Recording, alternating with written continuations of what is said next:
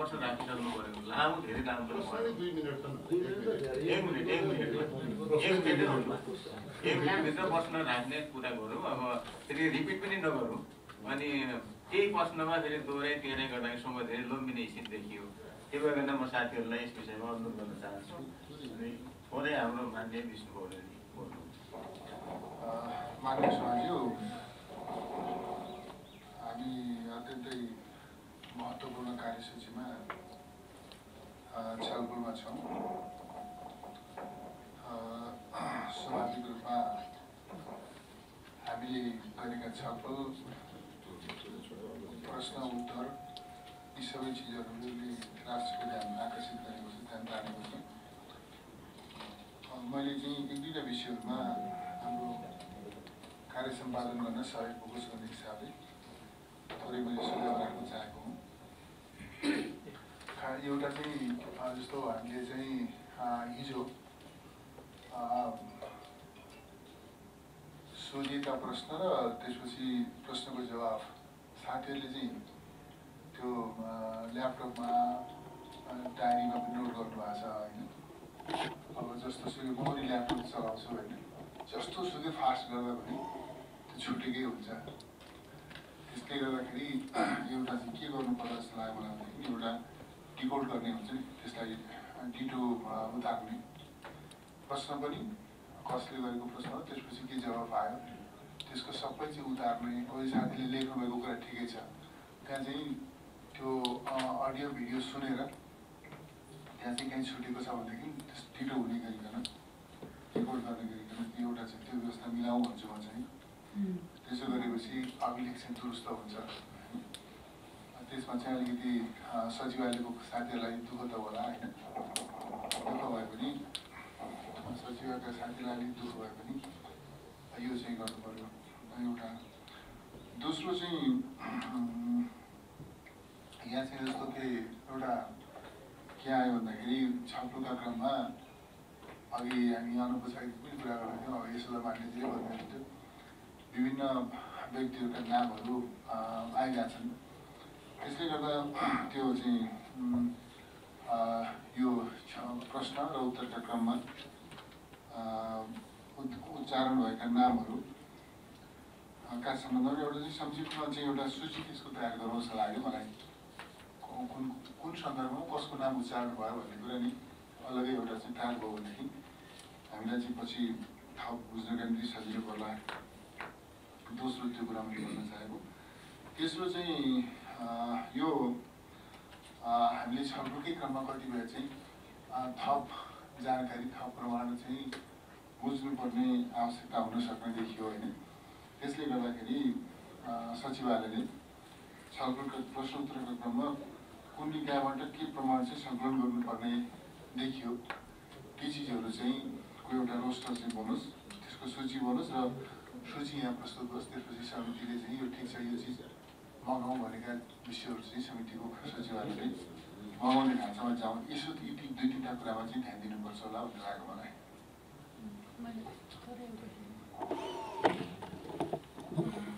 अर्को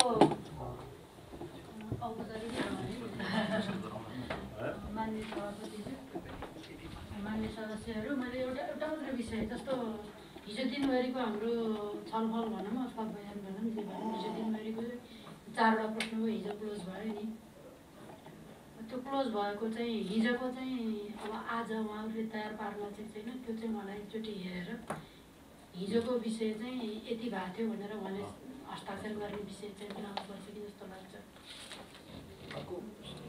मान्य सरज्यू कस्तो भने प्रश्न पनि हाम्रो एकदमै छिटो छिटो सोधेका छौँ अब प्रधान न्यायाधीशले त्यो कति सम्झिने कति नसम्झिने 2-3 मिनट 4 मिनट लगाएका छौँ र प्रधान न्यायाधीशले लेख्न मिल्ने गरी बिस्तारै राखिदिनु भयो भने यथार्थ आउला कि नभए अघि नै मान्य विष्णु पौडेलले जे भन्नुभएको थियो जतिसुकै गरे नि इरर हुन सक्छ इरर नहोस् तसर्थ जतिसक्यो ढिलो लेख्न मिल्ने गरी मान्यजीले नि म भनिदिने र यता हामीले पनि सोद्धाखेरि चाहिँ बुझिने गरी अहिले जो कुरा छ 1 मिनटकै आधारको प्रश्नहरू बनाइयो भने सहज होला बरु पूरक प्रश्नहरू गरिराखौँ न तर यो लामो गरेपछि त गाह्रो भूमिकावाला प्रश्न अरू जो मान्य विष्णु पौडेलजीले भन्नुभएको छ त्यो चाहिँ सचिवालयले होमवर्क गर्दाखेरि अहिलेदेखि नै एउटा होमवर्क टिम बनाउनु भयो भने भोलि हामी कता अगाडि जाने भन्ने कुरालाई मार्गनिर्देशन हुन्छ। त्यति नै हो। धन्यवाद।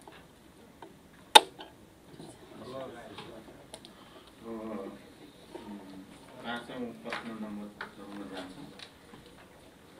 नेपालको संविधानले स्वतन्त्र, सक्षम, निष्पक्ष र जवाफदेही न्यायपालिकाको परिकल्पना गरी तल अनुरूपको संवैधानिक प्रबन्ध गरेको छ।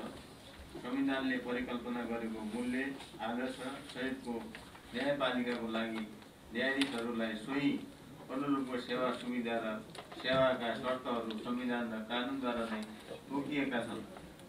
शक्ति पृथकीकरण र शक्ति सन्तुलन सिद्धान्तका सम्पूर्ण अपयवहरूलाई आत्मसात गरी नेपालको संविधानले न्यायपालिका तथा त्यसमा कार्यरत न्यायाधीशहरूलाई स्वतन्त्र र निर्भीकताको साथ इमानदारितापूर्वक ढङ्गले पदीय कर्तव्य निर्वाह गर्ने संवैधानिक दायित्व सुम्पी सो शर्तमा नेपाली जनताले बुझाएको करबाट स्थापित सञ्चित कोषबाट निजहरूले पारिश्रमिक सेवा र सुविधा प्राप्त गर्ने व्यवस्था गरेको छ।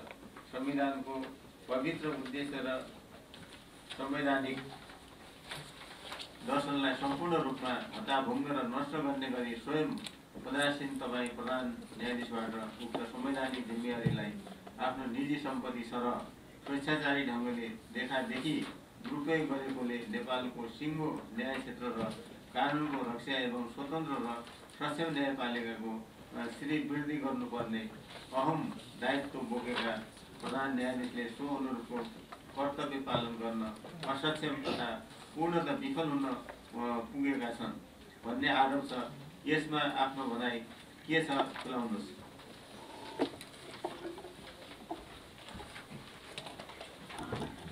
बचत खाताहरू मध्ये सबैभन्दा बेस्ट एनआईसी एसियाको बचत खाता, यो हो सर्वश्रेष्ठ, यो हो सर्वश्रेष्ठ।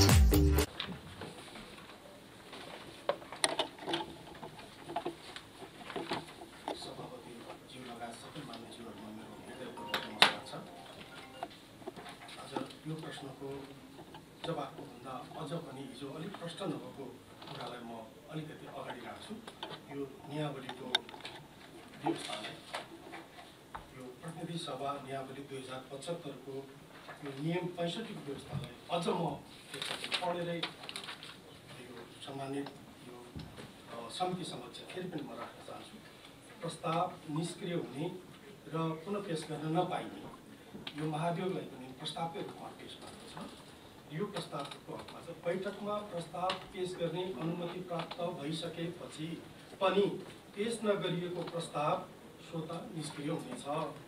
यो नियम 65 को उपनियम 1 मा, त्यस पछाडि 65 को उपनियम 2 मा यस नियमावलीमा अन्यथा लेखिएकोमा बाहेक प्रतिनिधि सभाको चालु अधिवेशनमा कुनै प्रस्तावद्वारा छलफल गरिएको वा निर्णय भइसकेको वस्तुतः उही विषय कुनै अन्य प्रस्ताव वा संशोधनद्वारा पुनः पेश गर्न पाइने छैन। यो पनि छ। त्यस पछाडि उपनियम 3 मा चालु अधिवेशनमा दर्ता भएको प्रस्तावमाथि छलफल नभएमा स्वतः निष्क्रिय हुनेछ। त्यसले गर्दा यो प्रस्ताव जुन अधिवेशनमा आएको थियो त्यो अधिवेशनमा यो छलफल हुन सकेन। त्यसले गर्दा यो प्रस्ताव, यो महाभियोगको प्रस्ताव निष्क्रिय भएको भन्ने कुरा यो नियावलीको 65 को 3 को व्यवस्था रहेको हुनाले यसलाई गम्भीरतापूर्वक यो प्रस्ताव निष्क्रिय भइसकेको प्रस्तावलाई छलफल गरेर अगाडि बढाइरहनु पर्ने औचित्यता छैन भन्ने कुराको मैले आज फेरि पुनः मेरो यो जिकिर मैले प्रस्तुत गरेको छु।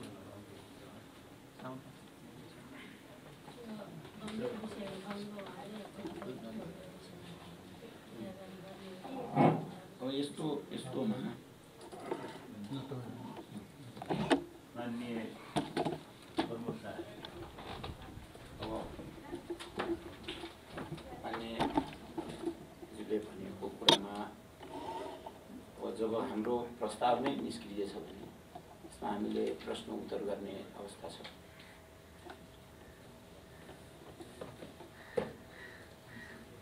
विज्ञ साथीहरूले बोल्नु पर्यो।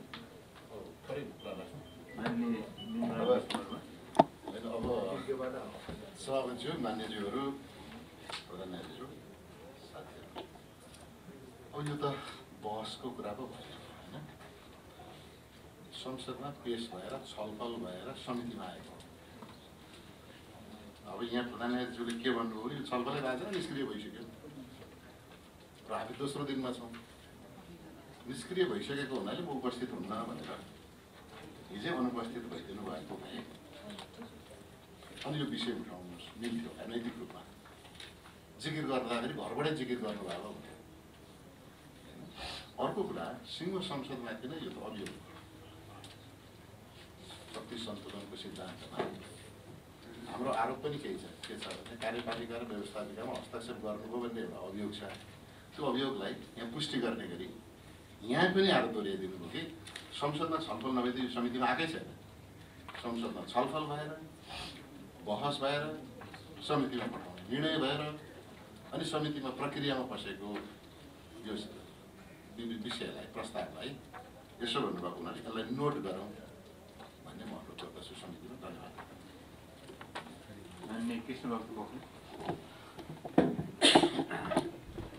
माननीय सभापतिजी,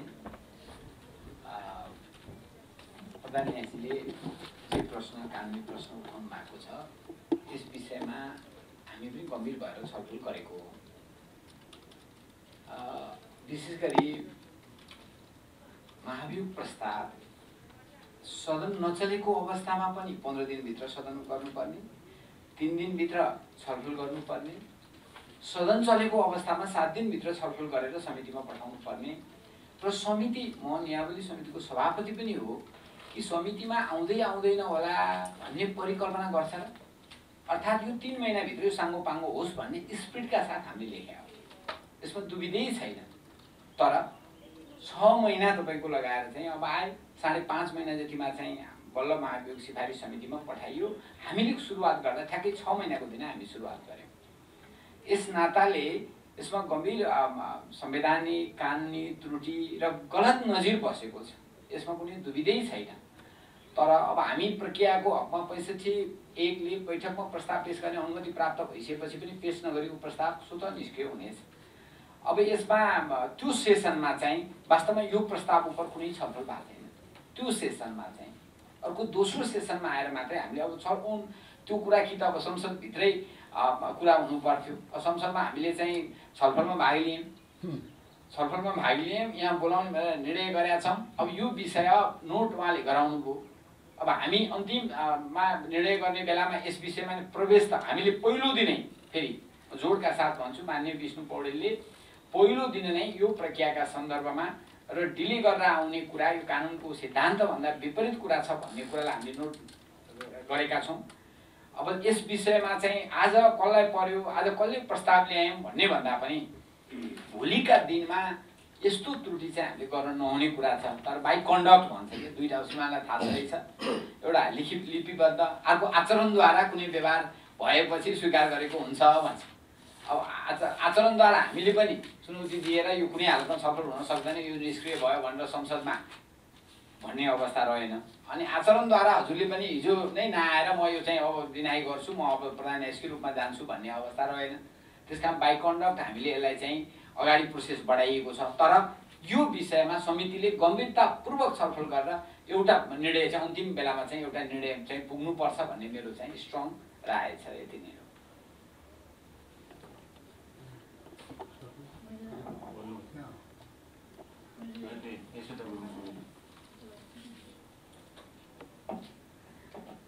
मैले मान्य सभापतिज्यू, यो नियावलीको जनरल प्रस्ताव र महाभियोग प्रस्ताव भनेर चाहिँ दुईटा विषय छ। यो दुईटा विषयलाई चाहिँ अरू संसदीय काम कारबाहीको बारेमा चाहिँ प्रश्न उठाउन पाइँदैन, प्रश्न उठ्दैन। जहाँसम्म संसदहरूले नै छलफल गर्ने कुरा हो त्यो हामी संसदमा छलफल गरेकै छौँ। के भयो ढिलो आदि इत्यादिका भन्ने कुरा चाहिँ संसदभित्र पनि छलफल भएकै छन्। अरू के अरे त्यसपछि यो जनरल प्रस्ताव र महाभियोग प्रस्ताव नियावलीमा दुईटा छन्। यो काम्लोमा सातु मिसा जस्तो गरेर मिसाएर चाहिँ उ गर्दाखेरि गल्याङ र मल्याङ पार्यो भने विषयवस्तुको निष्कर्षमा पुग्न सकिन्न जस्तो लाग्छ मलाई चाहिँ। के अरे काम्लोमा छातु मिसाएर छुट्याउन नि सकिन्न, उसमा दाल भात तरकारी मिसाइसकेपछि छुट्याउन नि सकिन्न। यस्तो विषयवस्तुलाई मिसाउन हुँदैन। जनरल प्रस्तावमा के अरे न्यायाधीशज्यूले प्रधान न्यायाधीशज्यूले भन्नुभएको विषय नै हो जनरल प्रस्तावको कुरा। महाभियोग प्रस्ताव भनेर चाहिँ यहाँ विशेष गरेर व्यवस्था गरिएको छ। त्यो महाभियोग प्रस्ताव चाहिँ कसरी चाहिँ गर्ने, त्यसको चाहिँ निष्कर्षसम्म कसरी पुग्ने भनेर गाइडलाइन चाहिँ न्यायालयले दिएको छ। त्यो गाइडलाइनमा कहीँ कतै यसरी चाहिँ के अरे निष्क्रिय हुने प्रावधान चाहिँ त्यो छैन। 14वटा दफा यसमा उल्लेख छन्। त्यसैले यो 14वटा दफाभित्रबाट चाहिँ यो चाहिँ गाइडेड हुन्छ। यो चाहिँ दफा के अरे 65 चाहिँ बाट चाहिँ यो गाइडेड हुँदैन, एउटा कुरा। अर्को कुरा, यसको गाइडलाइन भनेको दोस्रो, यसको गाइडलाइन भनेको अब मुख्य र दोस्रो मुख्य गाइडलाइन भनेको यसको संविधान हो, संविधानमा व्यवस्था भएको छ। दोस्रो गाइडलाइन भनेको यसको चाहिँ ऐन हो, महाभियोग कार्यविधि ऐन छ। त्यसपछि तेस्रो गाइडलाइन भनेको चाहिँ यो चाहिँ नियमावलीमा भएको व्यवस्था दफा चाहिँ 154 बाट सुरु भएको छ। यो दफा के अरे 14वटा दफामा चाहिँ यहाँ छन्। यो गाइडलाइनबाट चाहिँ हामीले हेर्ने हो। संसदको जनरल सामान्य, मैले हिजो पनि सङ्केत गरेका थिएँ, यो हामीले अहिले जे छलफल गर्दैछौँ सामान्य सार्वजनिक महत्त्वको प्रस्ताव, सङ्कल्प प्रस्ताव जस्तो प्रस्ताव होइन। यो महाभियोग प्रस्ताव हो। यो बिरलै लाग्ने प्रस्ताव हो। के अरे जसलाई पा त्यसलाई छ्यापछ्याप्ती लगाउँदै हिँड्ने प्रस्ताव पनि होइन। यो प्रस्तावले चाहिँ सबैलाई सन्देश दिन्छ। हामीले यो प्रस्तावको निष्कर्षमा जाँदाखेरि चाहिँ के अरे यसको सकारात्मक नकारात्मक जे निष्कर्षमा पुगेला भोलिका दिनमा यसको जवाफ चाहिँ के हुन्छ त, यसको सन्देश चाहिँ के हो त नि राष्ट्रिय अन्तर्राष्ट्रिय रूपमा यसको सन्देश रहन्छ। त्यसैले के हो त भन्दाखेरि हामी गम्भीर बनाउँ। मैले विनम्रतापूर्वक सबैलाई अनुरोध गरेँ। म पनि एकदमै धेरै मेरो बरकतले क्षमताले कति भ्याउँछु, मेरो कुरा भयो, मेरो स्ट्रेन्थको कुरा भयो, तर विषयमा गम्भीर हुनको लागि चाहिँ म सबैलाई आग्रह गर्छु। के अरे सम्मानीज्यूलाई पनि आग्रह गर्छु। धन्यवाद।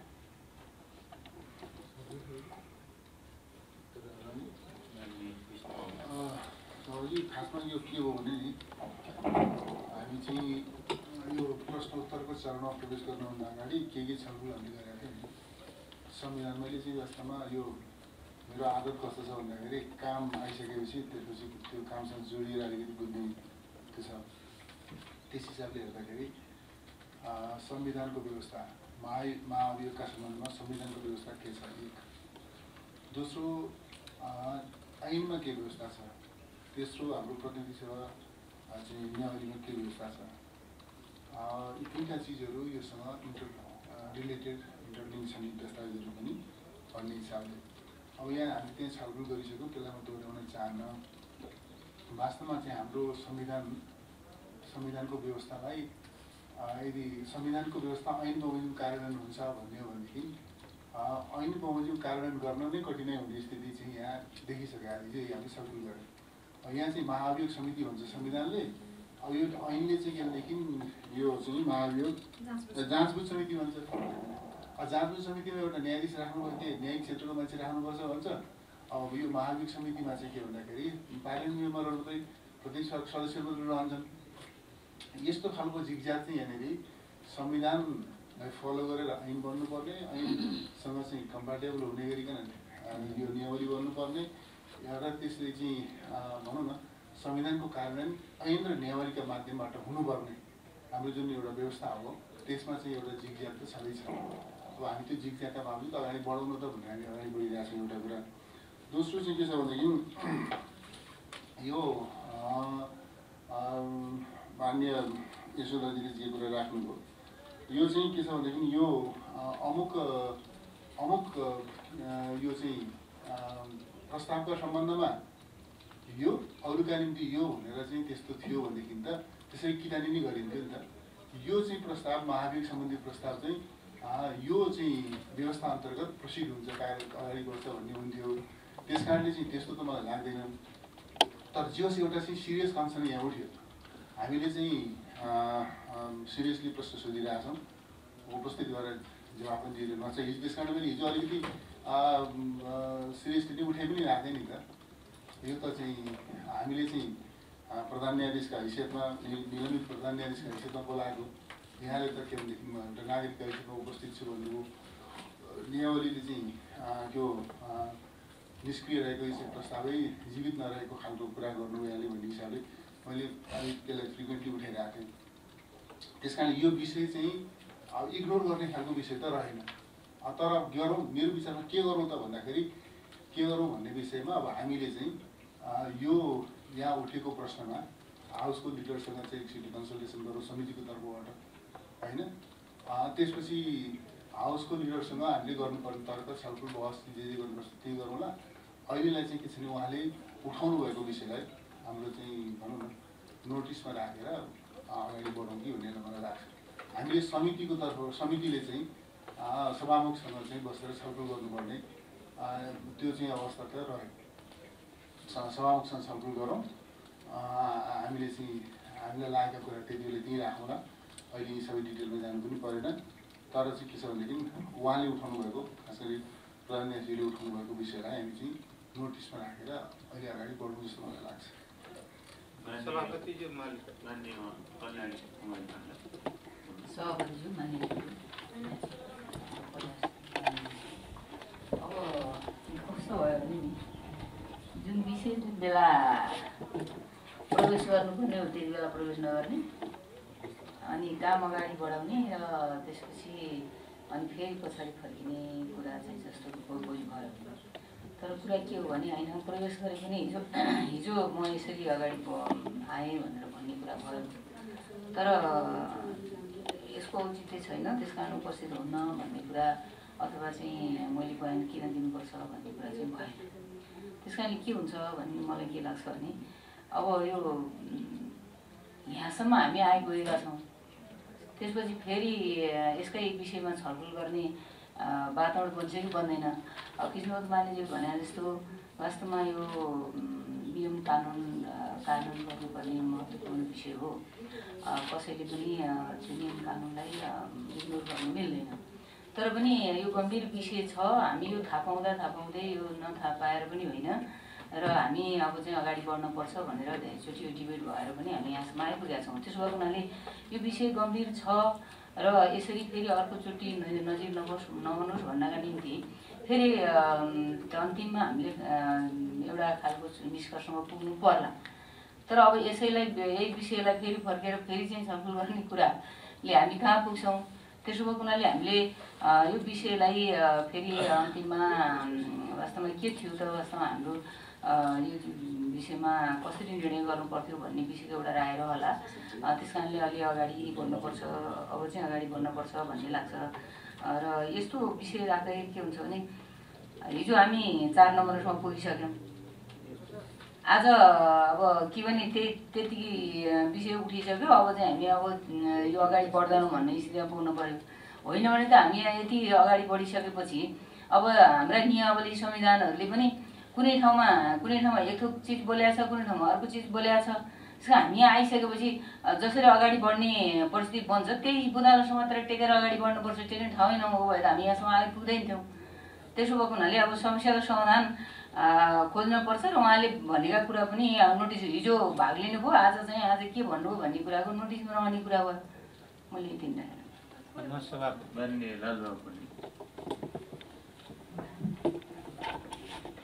मान्य सभापतिज्यू, मैले अहिले उठेका प्रश्नको सन्दर्भमा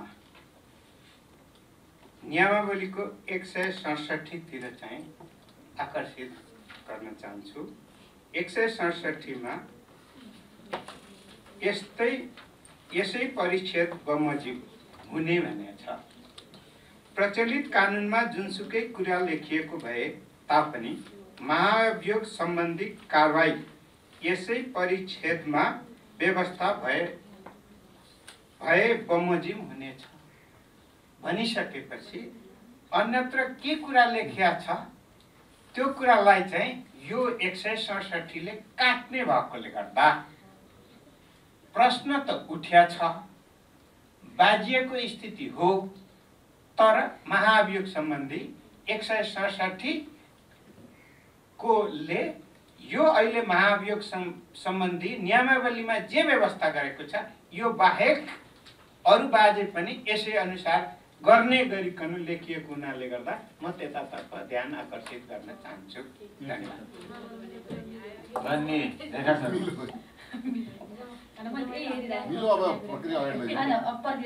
मान्य सभाज्यू, अब मैले पनि मान्य लालबाबुजीले जे भन्नुभयो म पनि 167 पढिरहेको थिएँ अहिले। र फेरि एउटा हामी अब यो अहिले हामी यसरी बहस छलफल गर्ने यो के अरे यो विषय मिल्छ मिल्दैन निष्क्रिय भयो कि भएन भनेर आजका दिनमा आएर हामी समिति सदस्यले चाहिँ बहस गर्ने बेला यो हो जस्तो मलाई लाग्दैन। पहिलो कुरा हामीले अघि कृष्णभक्त मान्यजीले भने संसदमा हामीले त्यो कुरा उठाएनौँ र समितिमा पनि सुरुमा उठेको कुरा के हो, नोट गराएको कुरा के हो भने ढिलो भयो यो विषयमा नोटिस गर्ने भन्ने कुरा चाहिँ हो। तर यो हाम्रो के अरे प्रस्ताव निष्क्रिय भइसक्यो त्यसकारण भन्ने कुरा चाहिँ थिएन। अस्ति हामी बस्दा पनि त्यो थिएन। त्यसकारण हामी समितिका सदस्यले चाहिँ यो उठाउने विषय हो जस्तो मलाई लाग्दैन पहिलो कुरा। र अर्को कुरा फेरि के हो भन्दाखेरि हामीले अहिले पनि हिजो पनि हामीले अलि त्यो महाभियोग सम्बन्धी जुन व्यवस्थित गर्ने ऐन छ त्यो ऐनको कुरा पनि गरिरहेका थियौँ, अरू पनि कुरा गरिरहेका थियौँ। तर आउँदाखेरि 167 के रहेछ भने प्रचलित कानुनमा जुनसुकै कुरा लेखेको भए तापनि महाभियोग सम्बन्धी प्रस्ताव कारबाही यसै परिषदमा व्यवस्था भए, नियमावली व्यवस्था भए पनि भनेन के, यसै परिषदमा व्यवस्था भए बमोजिम हुनेछ भनेर भनिसकेपछि यो परिषदमा त्यो विषय छैन। प्रस्ताव निष्क्रिय हुने सक्रिय हुने विषय यहाँ छैन। त्यसकारण अब म कानुनको विज्ञ त होइन, कानुनको विज्ञ साथीहरू हुनुहुन्छ यहाँ होइन, अब न्यायाधीश झन् विज्ञ भइहाल्नु भयो, छेउमा पनि हुनुहुन्छ, यता पनि हुनुहुन्छ, यता पनि हुनुहुन्छ। त्यसो भएर अब यो विषयमा अलिकति उ गरौँ, त्यसलाई यसलाई चाहिँ अब कमसेकम हामी बसेर सफल गर्ने विषय चाहिँ होइन भन्ने लाग्छ मलाई। त्यसकारण यो विषयलाई नोट गर्दै नोट चाहिँ गरौँ, नोटिस गरौँ, यसलाई नोट गर्दै अगाडि बढाउने कुरा नै उपयुक्त हुन्छ भन्ने लाग्छ। 167 ले पुरै हाइवे खोल्नु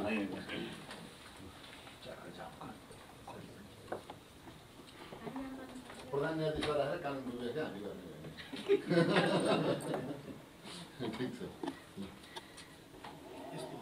संविधानको अन्तिम व्याख्या तपाईँ फेरि व्यक्तिभन्दा संविधान कानुन र नियम माथि हुन्छ। सबै पदाधिकारीले मान्नुपर्छ। यो अगाडि बढ्यो यो पछाडि हट्यो भन्नेसँग कुनै सरकार राख्दैन। त्यो हिसाबले मात्र मैले अनुरोध गरेको हुँ। र यो कानुनको यस्तो यो विषयवस्तु जुन छ त्यो जुनसुकै समयमा पनि जुनसुकै अवस्थामा पनि क्षेत्राधिकारको विषयमा, कानुनको त्रुटिको विषयमा, त्यस पछाडि गएर हकमागको विषयमा प्रश्न उठाउन पाइन्छ। र यो मेरो कानुनी हकमा हुनाले मैले यो चाहिँ सम्मानित समिति समक्ष पेश गरेको हुँ। अब यो अहिलेको जुन प्रश्न यो महाभियोगको बुँदामा छ यो प्रश्न अति भेग छ। यो अति भेग छ यो प्रश्न।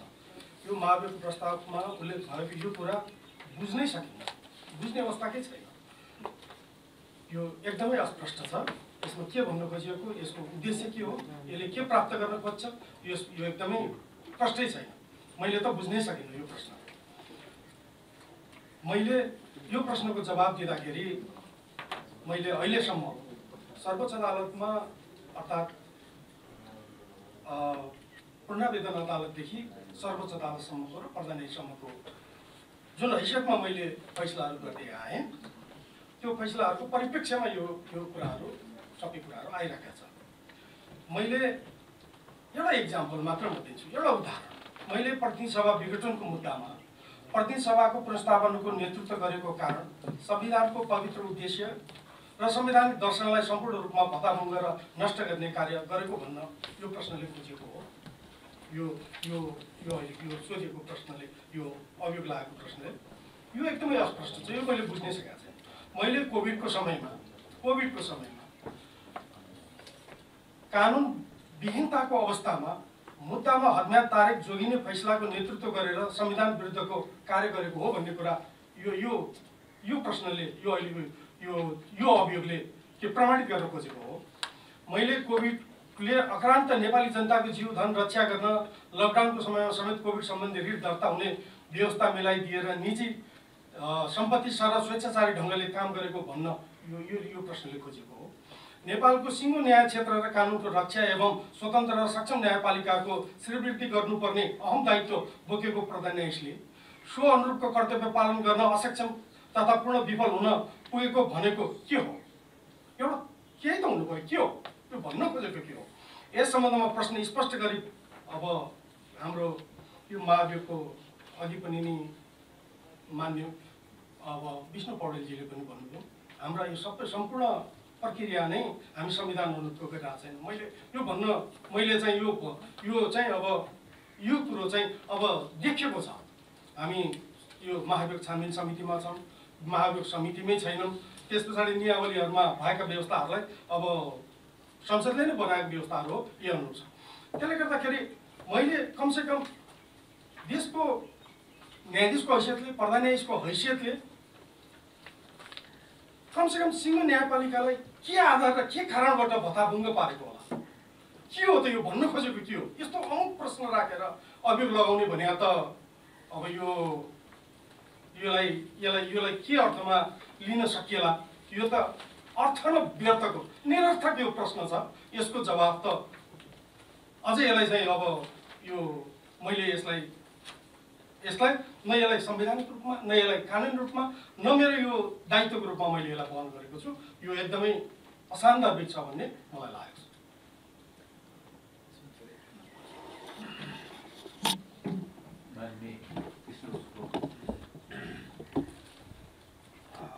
प्रधान न्यायाधीशले आफूले संवैधानिक दायित्वहरू चाहिँ निर्वाह गरेको भनेर भन्नुभएको छ।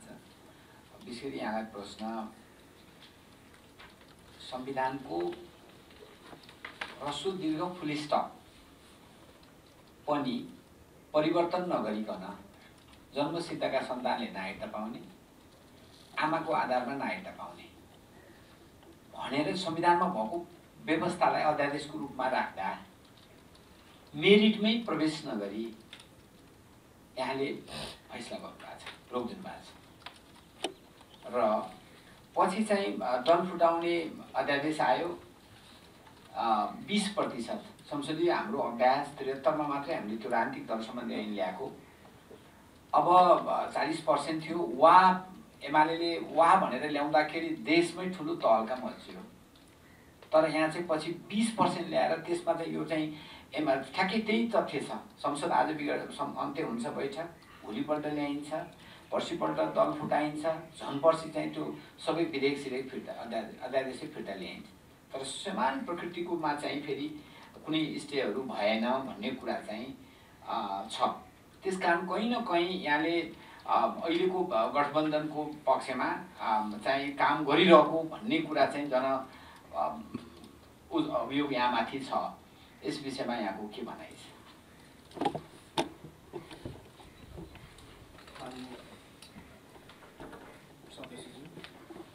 सबैभन्दा ठुलो त हामीले संवैधानिक व्यवस्थालाई म फेरि पनि नि सबै सभापति ज्यू लगायत सबै मान्य सदस्यहरूलाई संविधानको व्यवस्था हामीले हेर्नुपर्छ।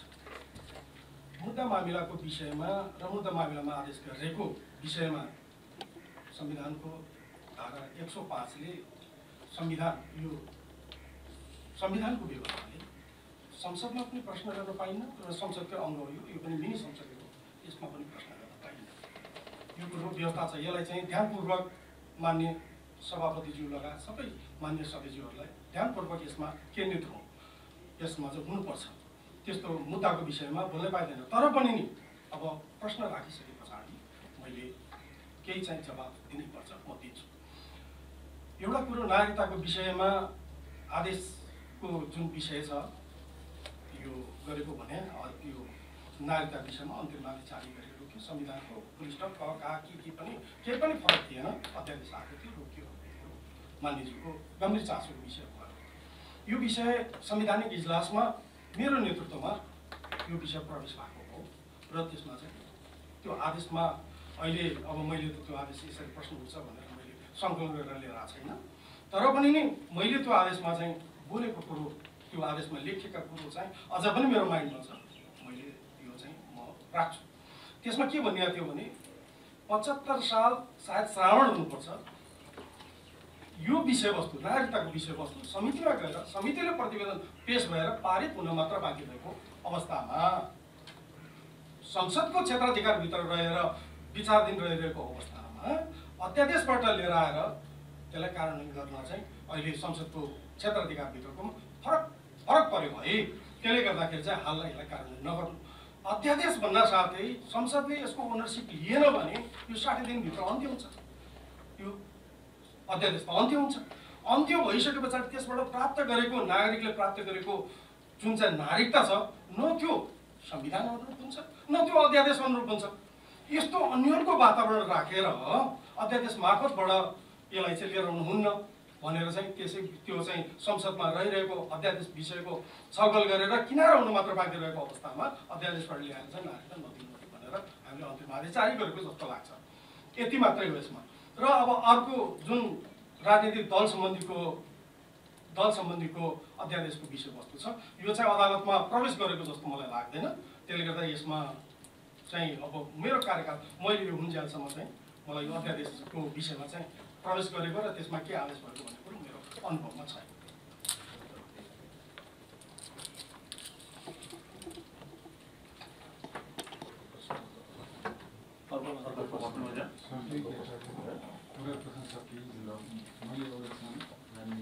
यो चाहिँ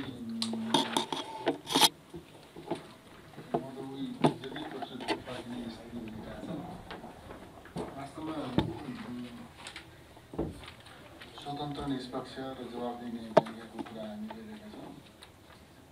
तर चाहिँ हिजो पनि एकदमै आयो कि वास्तवमा फैसलाका पृष्ठभूमिमा विभिन्न प्रकारका परिस्थितिहरू निर्माण गरे। मैले बुझ्दा त्यहाँ चाहिँ अब विभिन्न प्रकारको दबाब भन्ने अर्थमा बुझ्छु होइन, परिस्थितिहरू निर्माण गरियो भने त्यो परिस्थितिको प्रभाव चाहिँ फैसलामा पर्यो भन्ने कुरा चाहिँ यहाँले प्रकारान्तरले स्वीकार्नु भएको छ। परिस्थितिको प्रभाव त्यसपछि फैसलामा पर्यो भन्ने कुरा चाहिँ स्वीकार्नु भएको छ हिजो पनि।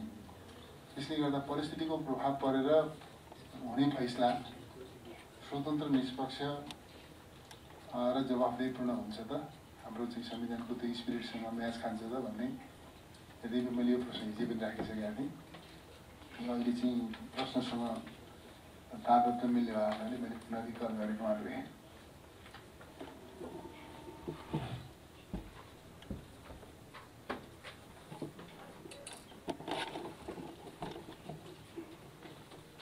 मानिसको प्रश्नमा फेरि पनि म अझ प्रश्न गर्न चाहन्छु। यो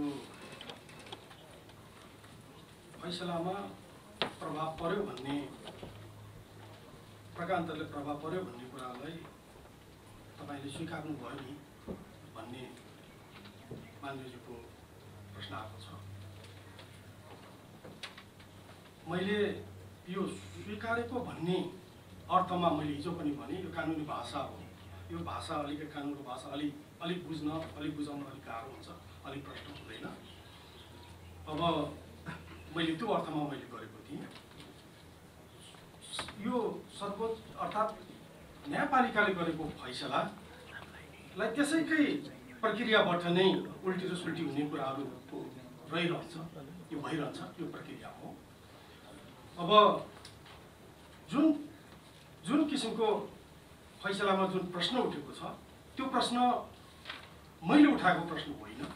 मैले पटक पटक मैले भनेको छु, मैले त्यसमा सही गरेको छु, त्यसको जिम्मेवारी लिएको छु, मैले उठाएको होइन। तर त्यस पछाडिका घटनाहरूले यो कुरामा गम्भीर रूपमा चाहिँ यो प्रभाव पार्ने कामहरू भएको भन्ने कुराहरू चाहिँ पत्र पत्रिका नागरिक समाजदेखि सबै कुरा र प्रत्यक्ष रूपमा आयो, इमेलदेखिबाट लिएर सबै कुरामा आयो। त्यस कारणले गर्दाखेरि त्यो फैसलामा प्रश्न उठ्यो। मैले यति चाहिँ मैले हिजो पनि र आज पनि मैले अहिले प्रश्न गर्न चाहेँ। सभापतिज्यू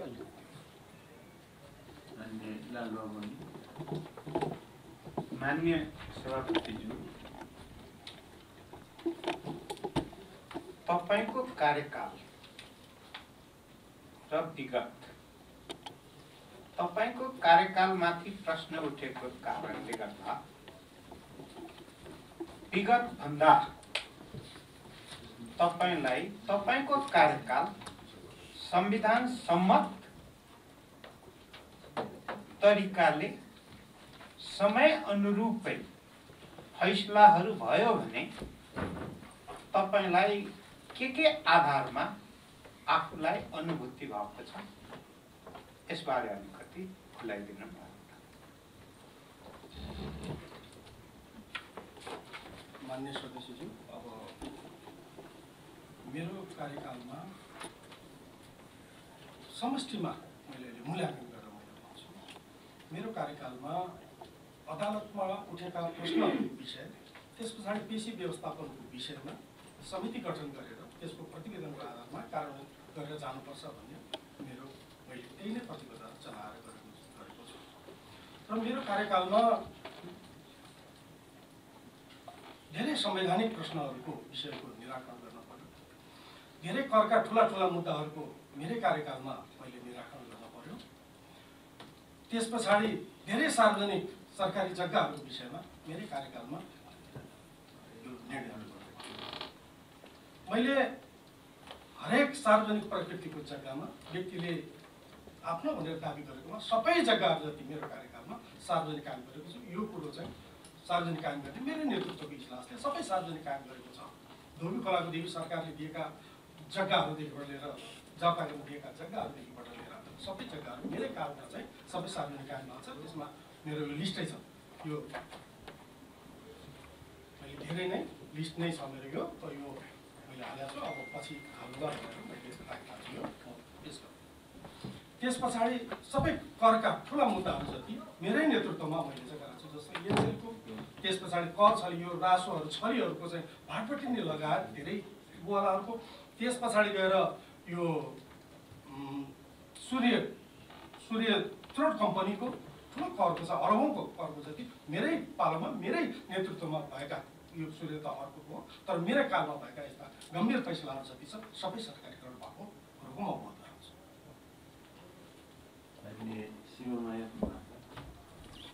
माननीय सभापतिज्यू, यहाँ हाम्रो प्रश्नले के भनेको छ भने न्यायालयको नेतृत्व तहमा यहाँ बस्नु भएको छ। न्यायालयभित्र भएको जुन विभिन्न गतिविधिको बारेमा हिजो पनि चर्चा भयो, अब पनि हुन्छ, त्यसको बारेमा प्रश्न उठेका छन् र नेतृत्व भइसकेको कारणले गर्दाखेरि न्यायालयभित्र त्यस्ता कामहरू भएनन् भन्ने खालको कुरा उठिरहँदाखेरि एउटा प्रश्न मेरो के हो भने संविधान र कानुन अनुसार न्यायाधीशहरूले फैसला आदेश गर्नुपर्छ भन्ने खालको कुरा छ। तर अहिले यो न्याय परिषदले जुन कारबाही र बर्खास्तीको जुन कामहरू गर्दै गरेको कुराले चाहिँ केलाई सङ्केत गर्छ?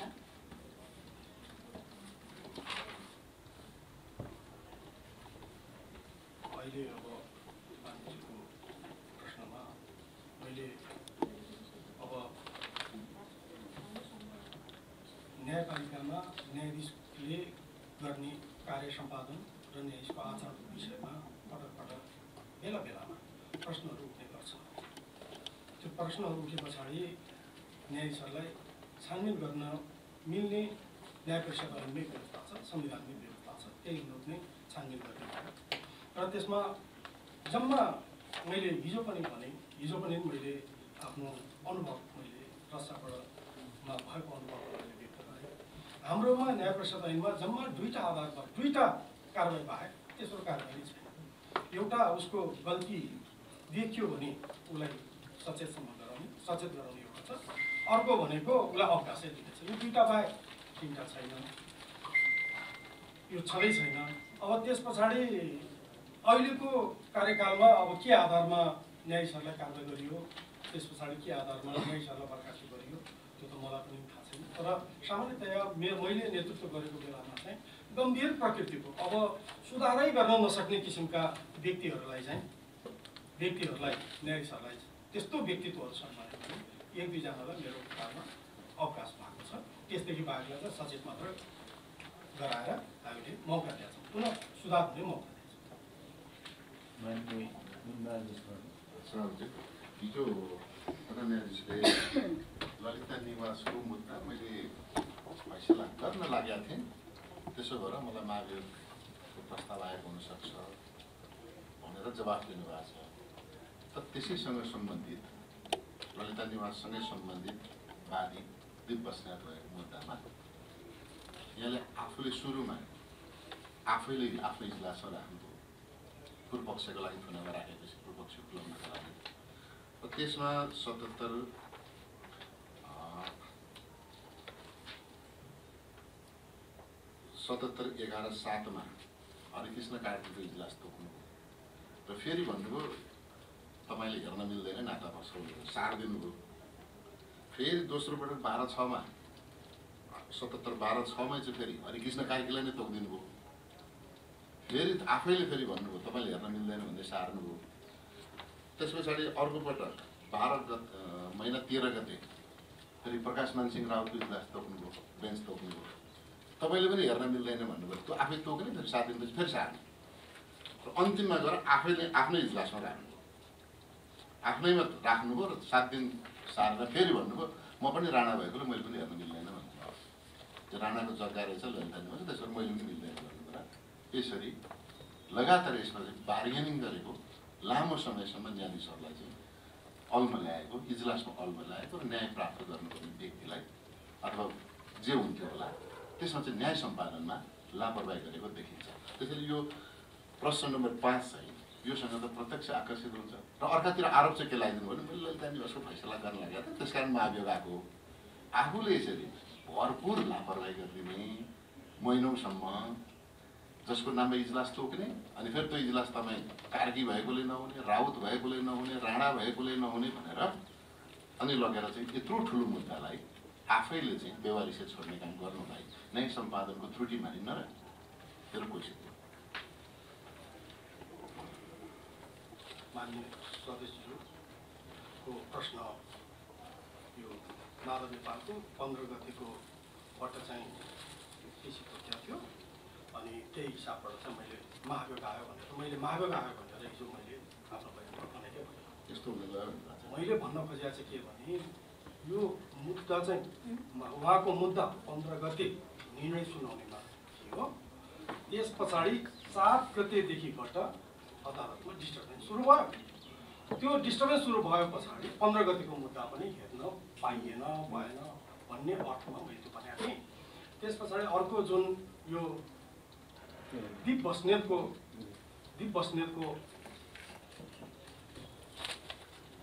मान्यताको कुरो छ। यो मैले पेशी तोक्ने हो, तोक्यो पछाडि मैले हटाउने होइन। यो हाम्रो त्यो व्यवस्था छैन। के कुन तोक्ने मान्छेले तपाईँले हेर्न मिलेन भनेर हटाउने होइन। यो हाम्रो व्यवस्था चाहिँ के भने जसको जुन न्यायाधीशमा पेशी तोकेको छ त्यो न्यायाधीशले त्यो मुद्दा अब हाम्रो साबिको मूल्याङ्कनको 30 नम्बरको व्यवस्था र अहिलेको यो देवानी र फौजदारी कार्यविधि संहितामा छुट्टै व्यवस्था छ। आफ्नो नाताभित्रको छ भने या आफ्नो सरकारभित्रको छ भने त्यस्तो मुद्दा चाहिँ हेर्न मिल्दैन। त्यसले गर्दाखेरि मान्य हरिकृष्ण कार्कीजीको लेखमा पेश हुँदाखेरि उहाँले यो मुद्दा मैले हेर्न मिल्दैन भनेर उहाँले गरेको आदेश हो, यो मैले होइन। त्यस पछाडि गएर जुन प्रकाशमान सिंह राउतको छ त्यसै आदेशबाट हुन्छ। हाम्रो यो हुँदै होइन। प्रकाशमान सिंह राउतले पनि मेरो नाता छैन भनेर उहाँ आफैले आदेश गरेर हेर्न नमिल्ने गरेर आदेश गर्नुभएको होला। यो चाहिँ मैले यो आदेश गरेको होइन। र त्यस पछाडि गएर यो जुन यो मैले नै आफूले लम्बाएको तपाईँले नै लम्बाउनु भयो नि भन्ने जुन छ यो एकदम मान्यज्यूको प्रश्न त्यसको तथ्यले पुष्टि गर्दैन। यो होइन, यो हुनै सक्दैन। हरेक जम्मा हाम्रो चाहिँ यो आर्यको मुद्दा भनेको हप्ताको 1 दिन मात्रै पेश हुन्छ। शुक्रबार 1 दिन पेश हुन्थ्यो। त्यो शुक्रबार 1 दिन चाहिँ कजले पार्दाखेरि सबै तुलनालाई सबैतिर बाँडेर सबै न्याय सरकार राख्ने हो। त्यो हिसाबले यो पर्न जाने हो। त्योभन्दा अरू केही पनि होइन। र मैले पनि हेर्दाखेरि हुन्छ भने किनभने म त नेताको नेतृत्व गरेको हिसाबले यस्तो मुद्दाहरू चाहिँ अलिक गम्भीर प्रकृतिका मुद्दाहरू मैले पटक चाहिँ मैले भनेको छु। प्रधान न्यायाधीशले न्याय प्रशासनको जिम्मेवारी संविधानले प्रधान न्यायाधीशलाई दिएको छ। त्यो प्रधान न्यायाधीशले दिएको नाताले चाहिँ यस्तो मुद्दाहरू चाहिँ सकभर प्रधान न्यायाधीशले हेऱ्यो भने नै यसलाई चाहिँ दायित्व निर्वाह हुन्छ भनेको। त्यसमा पनि दीप बस्नेतजीकोमा पनि अब यो जुन इस्यु छ, जुन जग्गाको इस्यु छ त्यो चाहिँ राणाजीले पर्यो। त्यसले गर्दाखेरि एकै व्यक्तिले 3 पटक हेर्न नहुने गरी किन उसैकामा पारिन्छ? त्यस्तो होइन, त्यो होइन। त्यो चाहिँ प्रधान न्यायाधीशलाई थाहा हुँदैन। त्यो पेशी चढेर आउँदा प्रधान न्यायाधीशलाई थाहा हुँदैन। हरेक मुद्दामा कुन न्यायाधीशले आदेश गर्यो कुन न्यायाधीशले गरेन भन्ने कुराको प्रधान न्यायाधीशलाई यति बेला गोला प्रथा सुरु भएको थियो। थाहा हुँदैन। त्यो हजारौँ मुद्दा हुन्छ। त्यो त 1 दिनमा चढ्दाखेरि मिनिमम 200-300 मुद्दा चढ्छ। पछि त गोला प्रथा सुरु भयो केही समय यहाँकै कार्यकालमा। तर त्योभन्दा अगाडि त तोकेरै पठाउने हो। तोकेरै पठाउँदाखेरि त हरिकृष्ण कार्कीलाई बस्नेतकै मुद्दा 3 पटक होइन। त्यो होइन, त्यो चाहिँ त्यो पठाएरै होइन। हरिकृष्णलाई नै भनेर चाहिँ त कहिले पनि होइन, वरिष्ठताको हिसाबले चाहिँ तोक्दाखेरि बेन्च उहाँसँग पर्न सक्छ यो मुद्दा, त्यो हिसाबले मात्रै।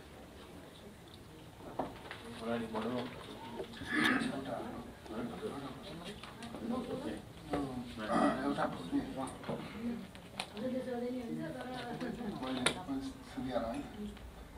एउटा चाहिँ विषय के छ भन्दाखेरि यो एनसेलको लगानीकर्ता फेडरल होल्डिङले एउटा मलेसियालाई सेयर बिक्री गरे बापत एनसेलले नै लाभकर तिर्नुपर्ने भन्ने फैसला त्यहाँले गर्नुभएको थियो। मलाई यहाँले एनसेलले नै त्यो लाभकर तिर्नुपर्छ भन्ने फैसला गर्नुभयो। तर पछि चाहिँ त्यो फैसला चाहिँ एनसेलले जरिवाना तिर्नु नपर्ने गरी भनेर फेरि अर्को फैसला भयो र त्यस बापत चाहिँ राज्यलाई करिब 20 अर्बभन्दा बेसीको चाहिँ राजस्व घाटा भएको छ।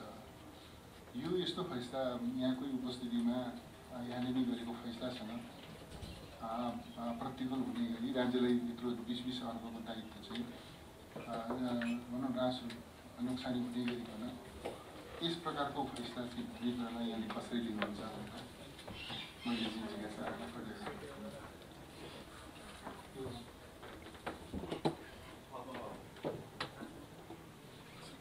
एनसेलको यो पब्लिक लिटिगेसनबाट आएको हो कि युएनसेलले लाभकर तिर्नुपर्छ भन्ने कुरा नागरिक समाजको तर्फबाट पब्लिक लिटिगेसन व्यक्तिले गरेको मुद्दा हो।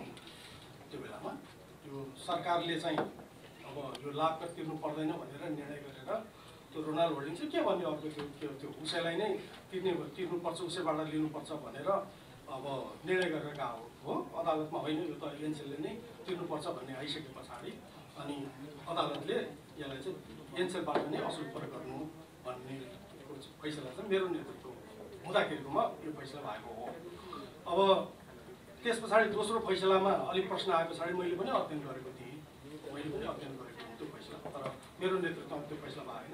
हामीले एउटा फैसला गरेको अर्को फैसला हामीले हेर्दैनौँ, त्यसले गर्दाखेरि त्यतातर्फ होइन।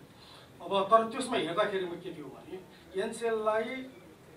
एनसेलले लाभकर तिर्नुपर्छ। हिजो अर्को कम्पनीमा गरेको त्यो तेलिया सोनेराको विरुद्धमा त्यो फैसला उसले तिर्नुपर्छ भनेर त्यसलाई चाहिँ उसले नतिरेको आधारबाट उसलाई लाग्ने सबै आयकर ऐन बमोजिमका लाग्ने जरिवानाहरू भयो, डिलेको सबै लगाइयो। तर यो एनसेललाई त त्यो विषय यो एनसेल कम्पनीलाई त लाभकर तिर्नुपर्ने विषयमा त सरकारले निर्णय गरेर उसबाट असुल उपर गरेको या उसले चाहिँ नतिरेको कारणले गर्दा जरिवाना तिर्नुपर्ने र उसले चाहिँ डिले गरेको कारणले चाहिँ उसले तिर्नुपर्ने भन्ने कुराहरू चाहिँ अब त्यो चाहिँ उसको विरुद्धमा त्यो कारबाही उठेको थिएन, त्यो होइन। त्यसले गर्दा अदालतले जुन दिनमा फैसला गर्यो त्यो फैसला पश्चात उसलाई चाहिँ कर कार्यालयलाई पुनः कर निर्धारण गरेर असुल उपर गर्नु भन्ने हामीले फैसला गरेका छौँ।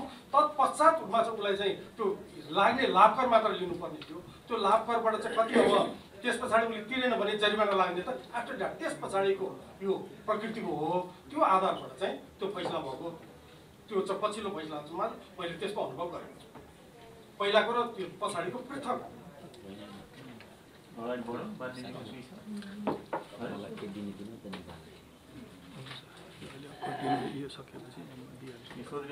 कन्टिन्यू गरेर अब प्रधान